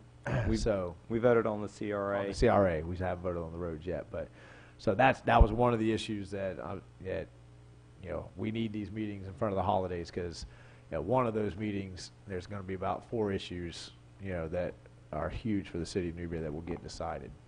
And then just last question maybe is, at one time we talked about having a joint meeting with the school board. Is that still in the works? Mr. Mayor, that request has been transmitted, and the feedback I got was they were just going to coordinate with their chair, and then we'd pick a date. Right now, we're looking at November. Is that after the election? Yeah. Any further comments? Commissioner Farnsworth? Well, when I got up here, I looked over to my left, and I thought I was having a flashback. Mr. Folds over there. I looked around to see if mentally Norfleet or Joe Cannon or my father was around somewhere because that's about the last time I seen him at a commission meeting. Also, Mr. Folds used to give gifts to the commission like knives and stuff, but that's stopped after you left. I just want to point that out. And the last thing is, I looked at the new website and it looks awesome. It's a lot easier to maneuver around and a lot less confusing as the old one was. So I'm really happy about that. Thank you. Thank you, sir. Commissioner Martin? October 21st will be your opportunity to get a crash course on the Florida constitutional amendments that are going to be on the ballot. That's October 21st. It's going to be, that's a Sunday late afternoon over at the library. And since Ms. Peggy is not here, I will, a longer term item is on November 17th is the Fall Festival that is going to come here probably quicker than we plan on. And it's the Ag Tech presentation on either of the websites? It is scheduled to be on them. Okay. I didn't look, but I'll make a note and we'll make sure it is. Okay, thank you. That's all I have. Commissioner Glanzer? Thank you, Mr. Mayor. I wanted to thank Folds and Walker for their decades of service and representation for our city. I was actually a kid, maybe in my 20s, 20-something, when I remember Scott up here. But I was in the audience. I wasn't up here back then. But thank you for that. It's been a good time. Thank you, Dallas Lee, for your leadership through the budget. You make complicated issues understandable, and that's so helpful for me at least. And Mr. Mayor, I want to thank you for your leadership and guidance with the Truth and Reconciliation process. That first meeting last week was, the most amazing. I wish you all could come to the next one, which will be November 18th, Breaking Bread. It's an important process we're going through, and thank you, Mr. Mayor. Growing up, Girl Scouting was a big part of my youth and my daughter's youth, and I'm proud to tell you that Newberry is soon to have a Daisy Troop. They're pre-Brownies, 5-year-old girls, and they'll be held at the Newberry United Methodist Church. The starting date will be determined, yet to be announced, and I'll update you on that. And that's all I have for today. Thank you. Thank you, Commissioner Glanzer. We'll have our officer evaluations. It's that time of year again. For those of you who don't know, according to our charter, the city attorney, the city manager, and the city clerk all work directly for the commission. Everybody else in the city works for the city manager. So it's time for us to do our evaluations of the 3 charter officers. We're going to give you that those evaluations at the next meeting. I need them back in 1 week's time to get to Deborah so that we can have public discussion at the second meeting. So that's kind of our timeline. The evaluations that we do will be the same. What I was thinking about for the charter officers, we used to make them write the letter, which I never really found all that valuable. But having a list of goals, this is what I want to do, and then we can look back after a year and say, well, this is what we set out to do, this is what we did. I think that would be more in line. Would you guys agree that that gives us sort of markers to judge? This is kind of what I'm setting out to do in my department, what I want to do, and we can go back. Head nod, or if you got a different idea, let me know before the next meeting. Otherwise, that's the material that you're going to receive, and please try to get that back within the week to Deborah. It's important this year because we've tried to align it so that we can have the evaluations which are linked to merit increases and those kinds of things all at the same time. So next meeting. I just wanted to thank everybody that came to the meeting on Thursday. I want to thank the city for providing us the venue, and I want to especially thank Amy. She was incredible in helping me set that meeting up, getting invitations out, decorating it, making sure that everything was as it should be. I agree, it was an amazing evening. I also want to thank the production company that donated the time to the city of Newberry to record all that information. If you don't know what I'm talking about, on September 20th, we met at the municipal building to have a community look at the Newberry Six, which was a lynching that occurred in 1916, where 4 African-American men and 2 African-American women were lynched. It's part of a process called Truth and Reconciliation, where you look back at Jim Crow era practices, you analyze things that happened, you confront them, you talk about them openly, and you try to find the truth, and you try to reconcile as a community and move forward. Obviously, that night was a very sensitive night. It could have gone a lot of different directions, and it was absolutely amazing to see the love and compassion that was on display. From the beginning invocation to the end of the night, the questions were just spectacular. A young woman started off the night who was a direct descendant of one of the victims, and all the speakers did great, but I believe she stole the show. I mean, her speech was just incredible. And then, the questions and the comments at the end of the night just solidified for me that this is a worthwhile process, that there's lots to be learned. There's lots of reasons to move forward in this. I thought I knew most of the details of the Newberry Six. I learned things that night that I had never heard before. It helped me understand the situation and the context, and then the response from the public afterwards. I don't know that there's been a day that's gone by since that meeting where I haven't been contacted by 2 or 3 people that say, I'm still thinking about it. That was just amazing. When that guy stood up and he said this, and this person stood up and he said this, it just gave me goosebumps. And so it was really amazing. I think that the November 18th Breaking Bread together is going to be another chance for us to just be together, commune together, talk together, fellowship together, and come together as one community. And that's really what this process is all about. Just talking about our history, talking about each other, and coming together and realizing that we are one town, and we live together, and we work together, and we worship together, and we raise our kids together. So I got to say kudos to everybody who helped out. Thank you, Miss Amy. Couldn't have done it without you. Thank you for everybody that came. It was a great evening, and if you haven't seen any of the news reports on it, you can look those up online.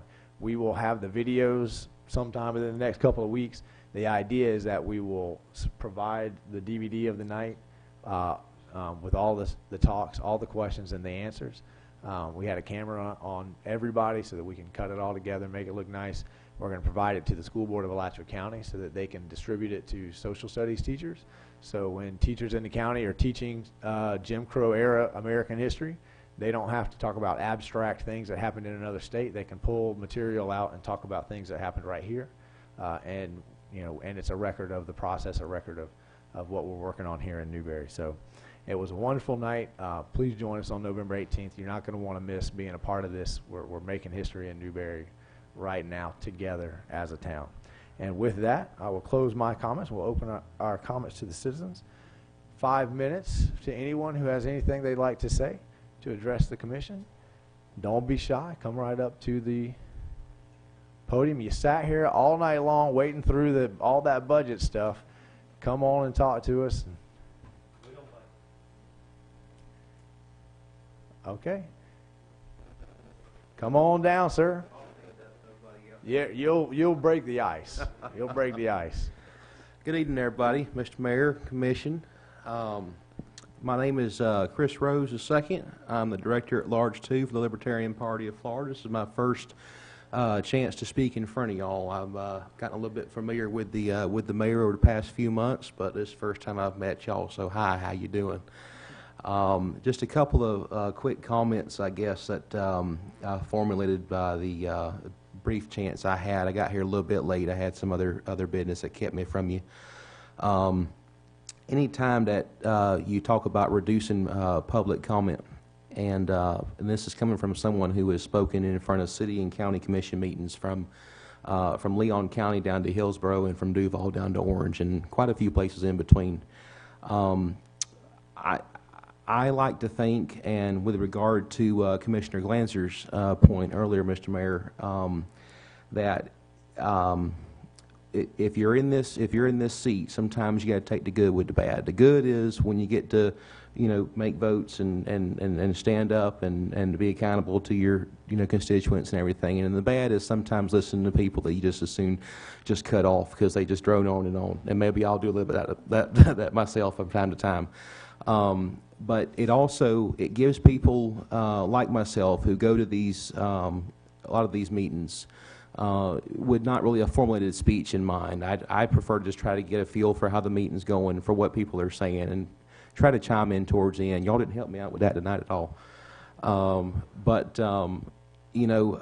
longer I have to formulate, something, the longer I have to listen to other people, gives me an opportunity to prepare what I want to say. And it also, at the same time, it gives y'all a chance to see, looking at both sides of this argument, whatever it might be, that, well, this side, a lot of the people are really prepared and some of them might not even use all their time, but they're making good points. And then this side over here is trying to use as much time as they can just to maybe stall, and they're not really saying much of anything. And that might give you a clue as to how passionate they really are. And I ain't trying to talk bad about anyone that doesn't really, articulate well, or maybe it's their first time up in public. I still get like that sometimes. But just, when you look at the overall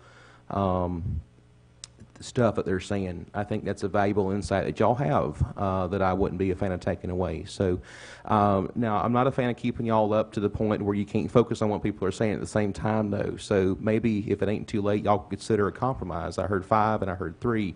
Well, 4 minutes is right there in the middle. That time might have already been passed to amend that proposal, but I just wanted to encourage you just to let on you that. know, you've got 2 minutes left, and you might have another topic that you might want to discuss before you run out of time. I'm not gonna take all 5 minutes. I decided that when I came up here. So I'm watching that clock right there. I want to talk for a few more seconds. That's about it.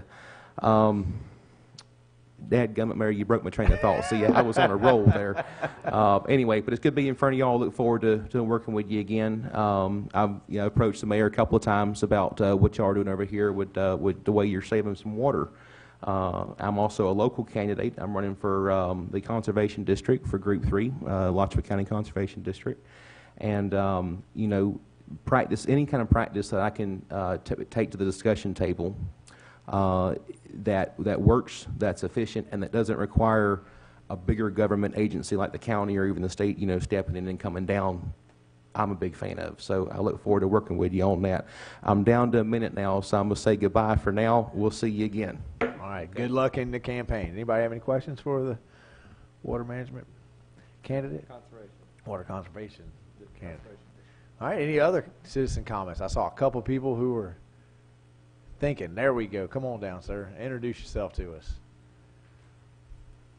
Good evening. My name is Mark Kimmerling. I am a resident in Newberry Oaks. And obviously, I believe it was last week, there was a major change to the entrance of my neighborhood, and specifically in front of my house. I am one of the people that have been affected that there is now public parking in front of my house. There's currently 4 houses on the east side of 232nd 232nd Terrace. There's 16 houses on the west side. And all of the parking spots that have been designated now are only on the east side. That doesn't seem fair to me, in that the occasional time that I would use it might be taken up by somebody else. Also the fact that really everybody else that might have children now have to park across the street. Now when they want to load their kids up, are concerned because they have to cross a street. The other major concern I have is the fact that the lanes have been narrowed substantially. I drive a Chevy Silverado. I've measured it from mirror to mirror. It's 8 feet. The whole road is 26 feet wide. So even dividing it up, where one car is parked on the side, you now have close to 8 feet worth of traffic lane on both sides. And so I'm going along and I pass another vehicle, or one that might be just a little bit wider than mine, I'm now concerned about somebody hitting me, not paying attention. Another thing is I was coming in just this evening, there was a U-Haul truck behind me. The wheels of that U-Haul truck were inches away from touching both sides. So I bring this up in that I'm a professional delivery driver. I'm on streets all day long. I've never seen any arrangement like this in a residential neighborhood, especially one that doesn't have any commercial properties right there where there is public parking required. A couple other concerns. I don't know how this affects the property value of my house, but if somebody were to show up and I list it and they're going to see a parking spot in front of my house, is that going to negatively affect my ability to sell my house? And the funny thing is when you enter my neighborhood, typically every single night, there's only 3 cars parked on that road. And that's on either side. One of them happens to be a police officer who works at nights, so his car is gone. I have called the commission. I have asked for an explanation, and the thing that has concerned me the most is that there was no notification of any changes that were about to occur. There was no notification of any concerns that were brought up to my neighborhood, whether it be a flyer. I know some people mentioned Facebook. I'm not on Facebook. So that information would not be provided to me, not even a sign saying, hey, we're discussing something to do with this thoroughfare through. So that was one concern that I had. That was probably the major concern, is that I had no voice in something that my wife informed me while I was at work. She said she left at 9, and then at 12 o'clock, all of a sudden, she comes home and it's totally changed. So those were my concerns. Don't know what's the plan going forward, and still really haven't been given any information in regards to that, if this is permanent or this is just temporary. So, thank you. Thank you, sir. I would say that to your concern about the notification, that's a completely valid concern, and we accept that and we own that one. Striping has never been controversial, so I don't think it was on our radar, but it should have been. And so I apologize that we didn't communicate better about that. Other issues have been controversial in the past. We know, hey, that one's going to cause a problem. Yes. If we do that in the neighborhood, everybody's going to come out of the woodwork, and we need to communicate with those folks. The striping really has never been so. So it just wasn't on our radar, but that's not an excuse. I'm just telling you the background. So No, I appreciate it. apologize for the failure on our part to communicate to Yes. you that was happening. I appreciate that. And it's not the striping. I would be totally in favor of striping. That's, hey, you stay on this side, I stay on this side, totally fair, but the parking is really the concern. Thank you. Thank you. And just as a note, I'm sorry, I don't want to keep you can sit down and listen to me, but the parking is actually a citywide policy that we're trying to get to more on-street parking, and they are designated on-street parking in neighborhoods. The issue that we have is that neighborhoods that don't have any striping, people park on both sides of the street, and then the fire trucks can't get through, the ambulance can't get through because everybody's parked on both sides. So we want to designate the on-street parking that's applicable, and we hope that the residents will actually utilize their driveways and garages, Of course. and that the on-street parking would be for the overflow when you have a party, when you have those kinds of things. So it's part of a citywide policy. This one came up in response to a request for traffic calming on that road, and so it was sort of a convergence of a citywide policy that we were working towards and a chance to go ahead and put it into practice. So we'll learn, and we'll certainly get better at communicating to folks. But you won't be the last neighborhood. This is a concerted effort, because we have some neighborhoods that the first responders cannot get through those neighborhoods because of so much. Everybody these days has 3 and 4 vehicles. And they spill out onto the roads, and then it's difficult when they get narrowed. And you guys had those nice wide roads, We did. which was causing the problem with the speeding. So it was kind of a good chance to try out lots of different policies that were converging together. So that's just to give you some of the background information on the on-street parking as well. Able to quickly respond? Absolutely. I understand that. I measured, it's 26 feet from curb to curb. Using the example of a full-size Chevy vehicle, 2 parked on side to side, that's 10 feet of egress. I know that's pretty much kind of standard for two-way traffic roads. So I do understand the emergency vehicle. I run into that in my delivery truck many times in majorly congested neighborhoods, for sure. So, but thank you. Thank you. Thank you for coming out tonight. Come on down, man.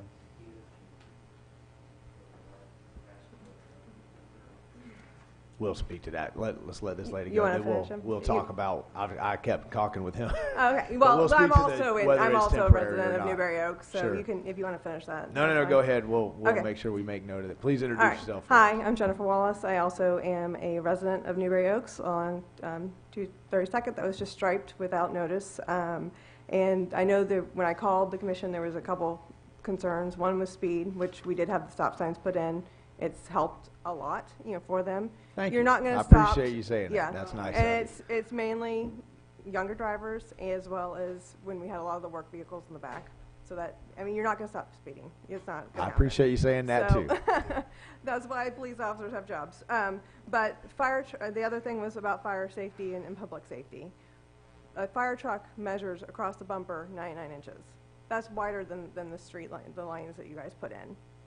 We have a boat that is wider than the street lanes. Anything that crosses a yellow line, you're automatically responsible by law for hitting that. So we have a boat that's 105 inches. The lane is supposed to be 96 inches. Yeah, right in front of our house, it's 7 feet 3 inches. So it's it's more than a foot over. That puts us liable. Our Tahoe is 95 inches window to window. That's 1 inch on either, total, for it. That's no leeway, for it. People are not comfortable with these narrow lanes. I did a Google search, several recommendations that a standard lane should be 10 feet. For DOT, another National Association of City Transportation, there's other things that recommend a minimum of 28 feet curb to curb. Ours is 26. Ours is too narrow for this. This is something that you guys should think about. If you're going to do this, make them wider, because 8 feet, what their recommendation is 8 foot of parking area and then 10 feet each way to allow the 20 feet for fire and public safety. So too small.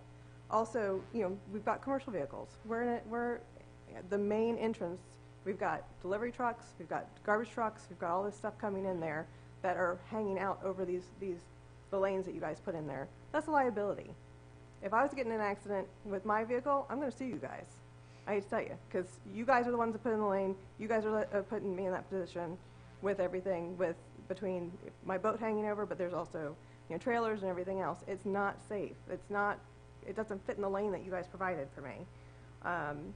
And then also, something that wasn't considered is our trash days we've had. We just had a trash day today. The trash can is over 2 feet long. That's taken out of the 8 foot. That makes it less than 6 feet in that lane. You have to get over. There's no way. Are you saying the trash cans are in the road? The trash cans. Well, because I called Waste Pro, right, and they use automatic lifts, and they put them, they want them on the road. I asked specifically, can it be up on the curb or on the road? They said, no, it needs to be on the road. No, they're incorrect about that, and we'll coach Waste Pro up. That's illegal for them to put them in the thoroughfare. Okay. They well, need to be on the curb. Watched the guy with the recycling bin. He put them in manually if they're up on the curb, but otherwise they have the automatic, dumping and things. And that's actually what their website says too. That needs to be on the road and on the curb. Also, how you guys put it, there's no room for margin of safety. You're on the side, the west side, but there's 16 houses there. There's no margin of safety if a kid throws a ball on the road or anything else, because normally you kind of drift in the middle and have that margin of safety. My vehicle's as wide as a red lane. Now I've got nothing if a kid was to get out there. As Mark said, my house is on the west side, so I only have access to 2 parking spaces in mine because I've got a sidewalk there. So we have 2 vehicles. My husband is a police officer, so we have 3. So one of ours gets to park across and down a little bit from Mark. But if I've got anybody else, they've got to go halfway down the block, just think. So if I got my grandmother or anything else that needs to come up and come a couple houses up, it looks like downtown Gainesville. It looks terrible. We moved to a small city. It totally wiped out any type of small city, atmosphere and feel that you guys have put on here. Also, there's been shown that actually the narrow streets actually increase the accident rate, because you are removing that margin of safety. There has been the speed studies. The lowest, the nearest it's gone to is just below 10 feet. Nothing about 8 feet, for it. And I don't know where. There's nothing in the city code. There's supposed to be a design exemption if they're narrower than 10 feet. I couldn't find anything in our ordinances that would allow that. So, and again, what Mark said, we just weren't told. Also that really, it just was done. There wasn't even a sign that this is happening, this is being discussed, hey, move your vehicles off the road. It just happened. That's, what really burned a lot of us. So. Thank you, ma'am. Come on down. Introduce yourself to us. Good evening. My name is Shelby Powell. I'm a resident on 232nd as well. And I was invited here tonight to talk about the lane striping that we had recently developed on our street. It was about 2 weeks ago now. It doesn't affect me at all. I'm the first house in the neighborhood. I have a parking spot maybe 10 feet adjacent to my house. Really no issue for me. But what I have seen is that I've walked through this process with the city trying to get speed tables installed. And this was, I think, thrown to our neighborhood as a bone of sorts. And I think that I appreciate that there has been attention given to this, but again, the mark has been missed. So a quick recap of where we're at. We have a speed study showing that we have speeds up to 80 miles an hour in our 25-mile-an-hour residential neighborhood. Now, not enough people are doing 80 miles an hour to reach the 25th percentile, or 85th percentile is what I believe it needs to be. However, we have a professional engineer's recommendation for speed tables. We also have that same professional engineer's recommendation that stop signs do not work. And we also have an overwhelmingly successful petition from our neighbors. So Mark, who you heard earlier, his voice was submitted to this dais. He voted for speed tables. Same with Jennifer, who you just heard as well. So our neighbors have experienced the speeding on this road. It's been a problem. I appreciate that you've tried to fix it. But I drive a small 4-door sedan. It's very narrow. I go to check my mail, and I nearly lose a side mirror because the lanes are that narrow. It's extremely narrow. So I would like to read the professional engineer's recommendation and opinions for our street. Is this from the draft that he submitted or from his final report after he had all the speed studies and all the data? I asked the city what this was. The report was revised at some point, but no additional data was provided to the engineer. There was a teleconference set up, an apology issued by the engineer, and a new report was sent. So I'm not sure where this falls, but none of the data changed in the report. So I'm going to read his findings. Okay. And this is the report that we paid a professional engineer $4,000 to create. But in the final report, his recommendation was against speed tables. And his No, he doesn't say he's against speed tables in his final report. He He says changes there's the no wording. need to take any further action because speeding is not an issue. Okay, so that's an interesting point that you make. He does include that verbiage. However, the city sent that specific verbiage to him saying, we thought this was going to be in the report. The professional engineer responds after this teleconference, for which there is no backing, no data, no notes, nothing submitted, and says, I apologize that I missed the mark. But again, no additional data was provided. And as I read from these opinions and findings, you'll see that even new data wouldn't have changed some of these opinions. Okay. So So we'll can I- give you 30 more seconds so you can. I Thank just you. want to clarify that if we're reading from a draft or the final report. No, I appreciate that clarification. I think it's important. Based upon the speed data received from the Sheriff's Department, clearly there is speeding along Northwest 232nd Terrace between Northwest 3rd Avenue and 7th Road, in bold and underlined all caps. Traffic calming measures should be considered, such as speed tables. The subdivision of Newberry Oaks has substantially changed in just 2 short years with the current housing boom, which is adding construction traffic and new owners, visitors utilizing Northwest 232nd Terrace daily. In bold, all caps, and underlined. This speeding condition will continue unless rectified by traffic calming or other alternatives as listed below. The speed table request petition was signed in December 2017 by the residents along Northwest 232nd Terrace and appears to meet the adopted speed table policy and procedures. The only caveat is that there is no clear determination if Northwest 232nd Terrace is a minor collector or a collector road. In all caps, bold, and underlined. This policy under Resolution 2015-28 was followed. If the traffic calming measures, such as speed tables, are installed along Northwest 232nd Terrace within the study, prior to an installation, speed and volume studies should be accomplished on parallel or other affected streets for background data, due to potential avoidance of the traffic calmed area. Again, all caps, bold and underlined. Before and after studies should be provided with all traffic calming installed devices for credibility. The 3-way stop signs installed at the intersection of Northwest 232nd Terrace at Northwest 5th Place have slightly reduced the speeds along Northwest 232nd Terrace. However, as vehicle traffic builds in the neighborhood and pedestrians increase with the boom of houses within this neighborhood, the stop sign control will slowly act as a passive control, and the need for enforcement will be requested to stop the running of the stop condition. In bold, all caps, underlined. The stop sign at Northwest 5th Place will not solve the speeding problem along Northwest 232nd Terrace. This is the professional engineer's recommendation. Perhaps he revised some of this, what appears from the email chains that I've read, based off of recommendation by the city. Now again, we have a successful petition. We have speeds of up to 80 miles per hour in our residential neighborhood. We have professional engineer's recommendation and his direct statement that stop signs are not going to work.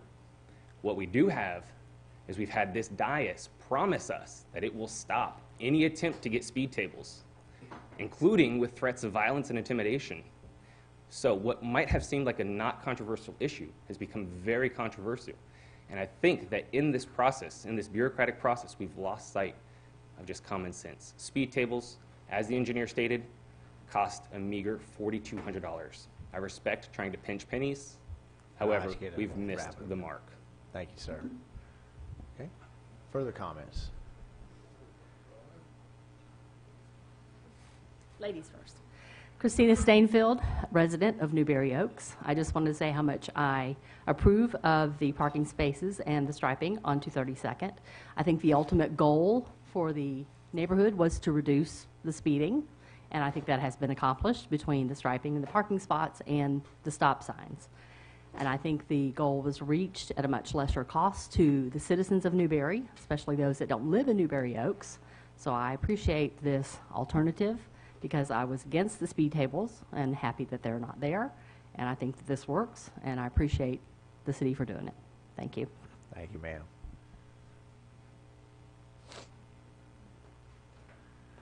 Welcome, sir. You thought you could get a night without me? Negative, Ghost Rider. Naeem Urjid, citizen of Newberry. Asking the government to infringe or spend my money on something like speed tables for one neighborhood makes a libertarian like me fringe. It's a waste of money. I'm sorry, but if we're going to put speed tables, we might as well start investing in the whole town and become in the new town of speed tables. Because before we put speed tables in a neighborhood, I would ask the commission to consider the safety of the children at Oakview Middle School, the safety of our children at Newberry Elementary School, where we have a school zone of 20 miles an hour that turns into a speed limit of 20 miles an hour after the school zone, which nobody respects. And we have kids and bicycles, children walking, one crossing guard. If speed tables are going to be anywhere, should be protecting our children. But we don't have petitions of parents screaming and ranting about speed tables in those areas. I live down a race path on 251st. I moved into Oakview Village, which happens to be the nice shortcut to bypass the school zones. And every day, lo and behold, we have a white, nice little Mazda Miata that works at B&E Electric that loves to bypass the school zone and almost hits my kid twice. I'm not screaming for a speed zone. And I applaud the city for actually even considering putting stripes on public. I wish the city would come into our neighborhood, into a private road, and put some stripes on, but it's not necessary. It's my issue. We bring it up. We take care of it as human beings. I would ask that the city seriously consider not doing this, because you got one neighborhood that gets it. Where does it stop? It's $4,200, if I'm not mistaken. That's old ball. But then, you know, things go wrong, things get delayed, $5,200, $6,200. Okay, but then the next neighborhood wants them. How many go in that neighborhood? Where does it stop? That makes a libertarian like me cringe, knowing that we're going to spend the money that we worked so hard to get to on speed tables. Thank you, sir.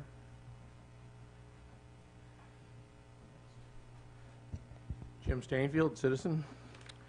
I also live in Newberry Oaks, and I agree with the striping also. I kind of remember the meeting where the engineer was standing here, and he talked about there was a speeding issue in our neighborhood until they put in the stop signs. And it appears he came up here and said the stop signs solved the issue, no further issue, nothing else needs to be done. But he offered up striping. And you guys offered up striping, and then they agreed to it. They go, oh, that sounds like a good idea. Why don't you do that? Well, now they put in the striping, and now they're complaining about it, which I find very funny, because it accomplished exactly what we wanted. We wanted slower traffic through the neighborhood. Now we've got it. So that was the first issue, was the striping. I have a second issue I'd like to bring up. We have one particular citizen, and that is doing a public records request. Now, I know that's a legal way to do it. Any citizen can ask for public records. But we have one citizen abusing this public records request, and he's been asking, actually he's put in one request a week since the end of July, and it's using up our staff time. And that is Mr. Powell over here. He's using up our staff time, it's using up my tax dollars on something I think is a personal vendetta. And I've got a real problem with that. Excuse me. Well, he gets his 5 minutes. Lastly, there's been a lot of talk in Newberry about the feel of Newberry, about the animosity toward a lot of people. And I believe a lot of this has to do with Facebook and the Facebook groups. I think people would be much happier if they would delete any Newberry Facebook group they have in their Facebook account Facebook is fine for dealing with with staying in touch with people and all, but these groups are sowing dissension in our community. People will sit behind a keyboard and say things they would never say openly to somebody else. And I think if they went out and they started putting up their keyboards and went out and started doing things in the community and talking to people in the community, they would find the same information. And I think it would be more beneficial to everybody and a more pleasant community if they just get rid of their Newberry Facebook groups. Thank you. Thank you, sir. Any further comment? You had 2 minutes left on your time, Mr. Naeem. This is also off the subject of that. Naeem Richard, Newberry citizen. Public comments, announcements. So we know St. Vincent de Paul Society is a society run by the Catholic Church. It's a nonprofit. All proceeds go to the poor of the local community. Newberry is looking to opening up their new chapter. I unfortunately cannot be the vice president of that chapter because of work duties and other stuff that I am doing already for around the local community. However, there is a walk taking place next week, the 29th at Queen of Peace. They have a track. They're doing a walk run just to raise money. Believe it or not, this money is to open up a Newberry chapter where all the money, all the food, any mattresses that you donate to the St. Vincent de Paul goes directly to the Newberry community. It doesn't go to Trenton or High Springs. It stays here and helps those here. So it's another avenue for them to work here. I wanted to make that announcement. I also wanted to thank the mayor for the great and for the commission and the staff for putting on a great for the Newberry Six. It was very emotional, pulled on some serious heartstrings, and I was glad to see the community that came about it. And I will quote that older gentleman that did say, after everything that was done, this fellow older man came up and said, after everything that we have done to you, to your grandparents or great-grandparents, you still loved us anyways. So I stand here, even if I'm mad or angry, it's, you know what, we're all human beings. You know, we all have an opinion. And as long as we can learn to grow and learn from each other and keep Newberry going strong. So thank you. That was a very powerful moment that night. Absolutely. Other comments? Welcome back, sir. Yeah. As somebody who Tell us how a libertarian candidate feels about traffic calming. As a libertarian strategies. candidate and as somebody who has 2 houses in Newberry Oaks that they're going to look at with a realtor sometime in the next few weeks, what if Northwest 232nd is a private road, what options do the citizens of Newberry Oaks have to do this initiative on their own? What would they need to accomplish to come together as citizens and make the decision to put in speed tables? Mr. New, you want to take that question? It was offered to them to create a special taxing unit that would pay for these kinds of things. That offer was denied. Mr. Powell's been sort of the voice of that community, so he was my point of contact. He was my point of contact for talking to, and he was talking to the rest of that street about what was going on. I realize that may have been a mistake, but my understanding was that was kind of what was happening. But so to Mr. Cadill's question about do they have one way of accomplishing financing public infrastructure for a smaller group that only benefits a small portion of your community would be through a process called special assessments, and the commission has the authority to unilaterally decide to approve special assessments for a district, but typically that doesn't happen because they're all elected and they don't want to upset folks. So typically it takes overwhelming support. In my experience, you'd need support in the 70 to 75% range throughout by the whole neighborhood, and because much of the neighborhood utilizes this street segment as opposed to just the people that front it, then you would want to make sure that the entire neighborhood was part of that special assessment district. But then the way it would work is the city would take the total cost to install the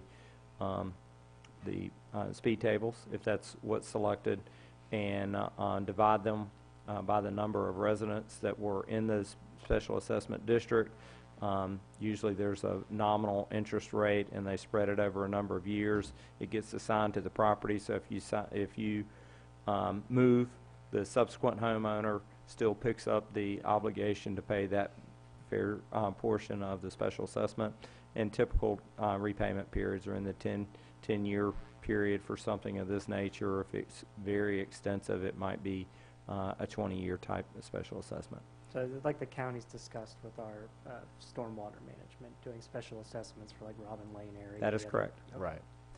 So, you know, maybe if there are citizens that are concerned and, you know, there's citizens concerned on both sides, I just ask to reinvestigate that issue with the citizens themselves and the community going out. For speed study, sir, just before you make it sound like we haven't addressed this. We've been talking about speed tables for about a year. Oh, yeah. Yeah, so we've investigations have happened I just galore. invite the citizens, if they're still feeling Sure. passionate about it, to take it upon themselves to readdress the issue in their own neighborhood and see what support they can get for something that funds it for the people that will use it. Sure. As a libertarian, I would say, you know, the interesting thing for me, as from your political standpoint on this one, is that, you know, this started off with traffic calming, and I remember having a very candid conversation with Mr. Powell one day, because his issue was the speeding in front of his house. He's got small kids. He's worried about them. We all get that. And he was adamant about speed tables, and I asked him, well, is it, if we can have another traffic calming measure that is effective, is that fine, or is it speed tables the only thing that will satisfy? And he said the issue is traffic calming. We got to stop the speeding. So I said, fine, let's see what we can do to stop the speeding, because the problem is, according to our policy, once you do these studies, if ASO comes back and says that it doesn't hit the bar to put in speed tables, our policy is you got to hit that bar to get that response. So we did 4 of those speed studies because we had questions about the studies, we had criticisms of the studies. So we've been overly responsive on this issue to the point where, you know, this was the very first time where we've had this policy tested. You know, we were putting in speed tables to some of the folks, I think it was Naeem said, at one point in time, we were kind of putting in speed tables just upon request. We didn't really have a way to go about it. So we instituted this policy, and this was the first neighborhood that had got this far in the policy. So before we gave a definitive no to Mr. Powell that, I'm sorry, the speed studies don't warrant speed tables, we actually went out and did our due diligence to hire an engineer to test the policy. He did not, and I've seen this misspoken on social media many times. We did not hire the engineer to test that road. We used the road and the issue to test the policy, out of an abundance of caution and an abundance of a desire to be responsive to the citizens. So we spent taxpayer money to test the policy. The engineer stood here, and I admit that he said both what Mr. Powell said and what Mr. Stainfield said, because at one point in time, as an offhand comment, he said he wasn't in favor of stop signs, but in his report, he said the stop signs had been effective.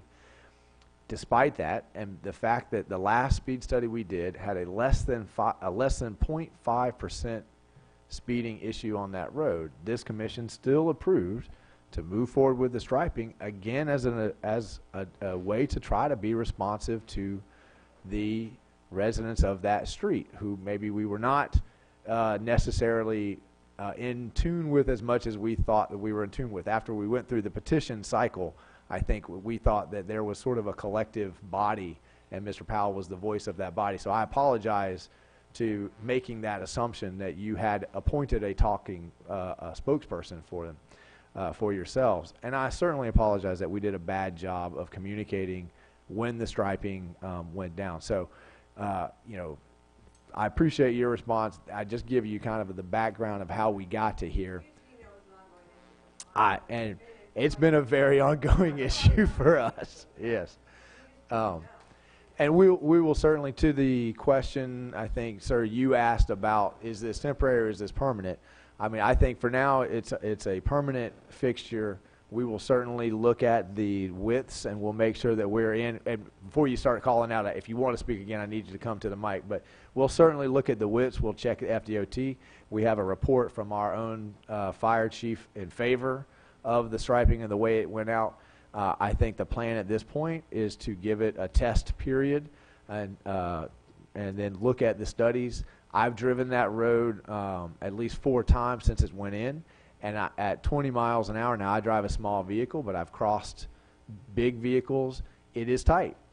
I grant you that, but I also grant that's exactly the goal of the striping, was to pinch the road, and we talked about that explicitly. I talked to Mr. Powell about it. I talked to the engineer about it, to make it uncomfortable and to force people to slow down, because our understanding of this dais, perhaps incorrectly, was that entire street was unified behind something had to be done. So I apologize that we did a bad job communicating that to you. Sometimes we make assumptions, and it's the wrong assumption. And you know, I certainly could have come and tried to knock on more doors and find out and make sure this was actually the will of everybody. It does, however, fit that greater citywide policy of trying to increase and get the designated parking so that we don't have the issue of the crowding, because that really is an emergency first responder issue when you get a neighborhood that parks on both sides and the vehicle simply can't get through. So that would be the answer. If anyone wants to come back up and respond, I certainly, since I directed the response to you, I give you a little bit more time, but I believe that's our plan. If we find out that the striping violates something, we'll certainly address it. But at this point, I think that's our concept. Would you like to come back up, Mike, or ma'am? Or? A couple quick questions and Sure. The moment the stop signs went in, totally for that. It did slow down traffic, especially on the second half. Wait. So wait. Before you go crazy, the first half, which is the steepest downhill incline, which when people leave, they accelerate more easily. They might not realize it. That would be like the only place that would make sense to me to have one speed table if there was any to go in the neighborhood. The other comment I have is, since the stop signs have gone in, I have noticed huge increases of residents that live in the back. They no longer go down that street. They go down the street right next to it. Exactly. And so again, understand speeding, understand emergency egress. I will say on your road, sir, there are more cars that park side by side than obviously the 2 or 3 that are on the 232nd. And the other thing is I understand there's other residents that live in the neighborhood. There are multiple ways of entering and exiting that neighborhood. So the question is does it affect everybody equally? Does it slow down traffic because people are exiting through another street? And I've seen it. I have a brother-in-law who lives in the back, and the moment the stop signs went in, you started to notice that they go down 233rd Drive. I've had 3 people in Newberry Oaks ask me for striping since that striping went in. It's been a understood, but at the same, maybe not the narrowness, but the striping itself has been. The striping is one thing, I understand, but trust me, with how many people that park on that road, you will hear somebody in there the same exact statements that I'm making of, this is unfair because now I can't park in front of my house because somebody else is occupying it. So I understand. Thank you. Thank you for your comments. And wait, I'm sorry. One more question. The question was it was brought up that it was $4,200 per speed table is the average. I think it was close? for 2, $4,200 for both of them. For 2 of them. So is that right? But we had some disagreement among the engineers. Either way, yeah. My question would be: how much was the stripe? How much did the striping cost? 30. Best of my recollection, it was a little under 3,000, 2,900. Okay. So in comparing the two, one could have also achieved the same for relatively the same price. And Mr. Mayor, as you pointed out, the striping accomplished 2 objectives. Speed tables would slow is traffic calming, and the striping is traffic calming and parking. And the speed tables would do nothing to address the parking issues that we're experiencing in neighborhoods. The parking as far as emergency vehicle egress, is that what you're talking about? When cars are parked opposite one another on either side of the road, then we don't have sufficient room to get fire apparatus through there. And on occasion, that has resulted in us, not being able to find the owner of the vehicle, having to back out, taking an alternate route in. Understood. We haven't lost anybody, but in Gainesville, they lost a house Mhm. because No, I understand. of that type of my issue. my brother's a firefighter. I understand those concerns. And I would just say, in what other neighborhoods has this been implemented? This was to- this was the first, correct? Right? this- This was the this first. is We've had this trial. policy. Mhm. Every neighborhood has a unique challenge Of to course. figuring out, and Of it course. you know part of that the cost and the striping is, you know, people make fun of government all the time, but when you actually I are brought government, it up to say, hey, is it cheaper to Yeah. do one or the other? when and you that's actually why I'm are concerned. government, you Yes. have to you have to play by the rules. Understood. Well, at least when you're municipal government, you Mhm. have to play by the rules. Understood. And so we have to have an Yes. engineer Yes.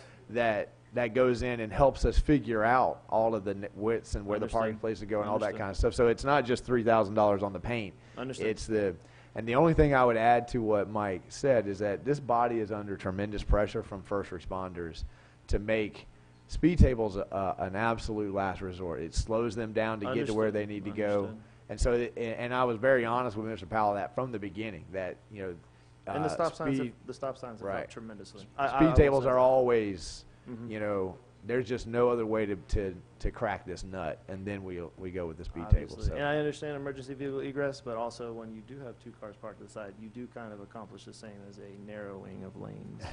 Yeah. So, but as I understand, I know Tim, you used to live on 233rd as well, and obviously Mr. Coleman, you do as well. So, any Commissioner Yeah, Martin. I did. I did used to live on that road. It always baffled me why people couldn't use their driveways or their garages. Understood. So that's a concern. Yeah, the speed tables are a concern for emergency vehicles. Quite frankly, we get stuck into a point where Mhm. we're kind of in a no-win situation sometimes. Mhm. And, I appreciate you coming up here and speaking directly with us and not doing it through a Facebook medium or anything like that. I think can't it's the stand Facebook. appropriate thing to do. And, I think this is all part of the discussion, and I appreciate you being an adult about it and coming up and Mhm. talking to us. All right. Thank you. Thank you, sir. I gave you a chance. I talked to you, ma'am, so if you want some more time, we'll put another minute on your time clock to address those. So, yeah, I know when Shelby came through with the speed table thing, it was before the stop sign, and I told him at the time, it's probably, you're not gonna stop speeders, it's gonna happen, and all you're gonna hear is the chunk of the speeders. Also, a couple of neighbors of mine, have low riding cars, speed tables they're gonna be trapped with that. The same thing with, the fire department, they said speed tables are, they're better than speed humps, but, they're still delaying things. But I just feel like there's a lot of issues that if we had a public forum and you guys flyered the street, that we could have all come together. Like, we didn't even see a plan, with this whole thing. And there's, so many things. Like, there's the access to the gas line on our street. It doesn't have much issue to the entrance of that. Was that taken into consideration for Florida Public Utilities being able to get up there and get to the gas, for it? For 'Cause what they we back pay the in there. engineer, it should. Okay. Well, and honestly, you didn't pay the person who striped enough because it looks bad. Everything is wavy, and it wasn't a good job. So you should have paid him probably close to $4,000 or more. Apparently, he was in and out of there pretty quick, but what's in there, like I said, doesn't even look good. So if you look at it, it's not straight down. It affects my type A just a little bit. So I can understand that. With the roads doing this and the lines Yep. doing this and the different sections of the I'd have to be stripes. out there with a little marker and Yeah, straighten them up. like some of the I stripes get are 12 feet, some of them are like OCD 9.5 myself. feet. Yeah, it really affects me, with the Okay. whole thing. So just, like I said, if you all are doing somewhere else, find somebody else to do it. Thank you, ma'am. Okay. Any other? No, I gave you extra time already, sir. Did I address you? I'll grant that. So give him an extra couple minutes here too, Miss Amy. Thank you. Yeah, a couple points of clarification. First, I'm a libertarian as well, believe it or not. If there was actually a mechanism in place for us to fix this problem, I would do it. I've looked into starting our own voluntary HOA. Can't do it. Doesn't exist. No process in place. This is an issue that only you guys can solve for us. You mentioned earlier that the engineer was hired to evaluate the policy. As Jim so acutely pointed out, I've read every email, every report, I've read every single document. He never once makes a comment about the assessment of the policy other than to say that I followed it to the T. Another point of clarification. Maybe I'm not the best spokesperson, but I certainly told the city that our residents would not be in favor of this striping. I said, if there is a problem, if you recognize there is a problem, go ahead and fix it. I've also, on numerous occasions, recognized that the stop signs have slowed speeding. It punishes every single person in the back of our neighborhood. They have to come to a full and complete stop. I don't have to do that. I don't know if you guys know. I live in front of all the stop signs. It doesn't bother me, but it punishes every neighbor. Speed tables would allow them to drive faster without having to come to a stop. The issues about low vehicles, the engineer cleared that up. About emergency vehicles, the engineer cleared that up. Said all these vehicles pass over these things fine and, in fact, more efficiently than these other mechanisms that we've been discussing. All these issues have been resolved. The issue about the opening the floodgates, totally valid. I worry about that as well. Let me remind you, this policy was created in 2015 for our neighborhood. In 3 years, we're the only neighborhood to get through this process. You're not going to open the floodgates. If there are other roads with speeding issues, fix them. If you're the only one who can fix them, fix them. That's why we pay taxes. I've paid a lot of taxes. Excuse me, sir. Okay, name. Anyhow, Thank you. that's what I have to say. I just want to clear up those few points. Thank you again for your attention to this matter. You guys have been very attentive to it. Again, I hope you fix it. Don't miss the mark on the second time. Thank you. Thank you. I don't want to cut anybody off. Anybody else wants to say anything else? I certainly don't want to beat a dead horse. I would simply want to say that the only point that I would disagree with what Mr. Powell just said was that when the policy and the studies showed that you don't need, and the recommendation is not to take action, for this board to then violate the policy and then go put in speed tables anyway, that's where we have used the metaphor of the floodgate. So we keep missing that one last piece there, and it's an important piece when we're talking, because if this body approves speed tables without actually fulfilling the requirements of the policy, then the policy is now pointless, because all you got to do is complain loud enough and be a squeaky wheel long enough, and it doesn't really matter what the policy says. So I just want to make sure that that point, I've tried to clarify that before. It doesn't really seem to be getting through, but that's where the floodgates thing, because if you're not going to adhere to the policy, then why have the policy? So when staff says you don't need them, we've done 4 studies, ASO says you don't need them, the engineer says you don't need them, then you don't need them. And that's how we got here, actually by trying to be too responsive, because we should have just said no at that point. The engineer said no, we wouldn't have striping, it would have just been a hard no, and we tried to continue on and try to figure out, and that's what's got the rest of the neighborhood upset. And again, I apologize for not communicating to you guys, and with that, if there's anybody else, you folks have waited here very patiently all night. If you've got anything you want to say, now would be a great time. Hearing no further comments. Oh, one more. Oh, I'm glad you said that, Ms. Amy, because I have one more comment too. And I'll make it quick, I promise. Farm Share is this Saturday. You stole it right out of my mouth. September 29th at the American Legion. It begins at 10 a.m. They do still need volunteers. We always need volunteers. Volunteers, we don't expect you to get there at 6:30, but we'd love you to be there at 6:30. It's a food distribution. Last time we had about 30 kids from Oakview Middle School and Newberry High School, various people. Thank you, Commissioner Hersom, you were there. Everybody's pitched in at one point or another. We appreciate it. I think we fed just under 500 families, but it's a massive undertaking to feed that many people in about 2 hours. So it's a partnership between the city of Newberry. We help by providing a forklift just to get the stuff off, and then the rest is just volunteers that come in and make this thing happen. Volunteerism at its best. Any other comments? It's American Legion on the way out to Trenton. Hearing none, going once, going twice. We are adjourned.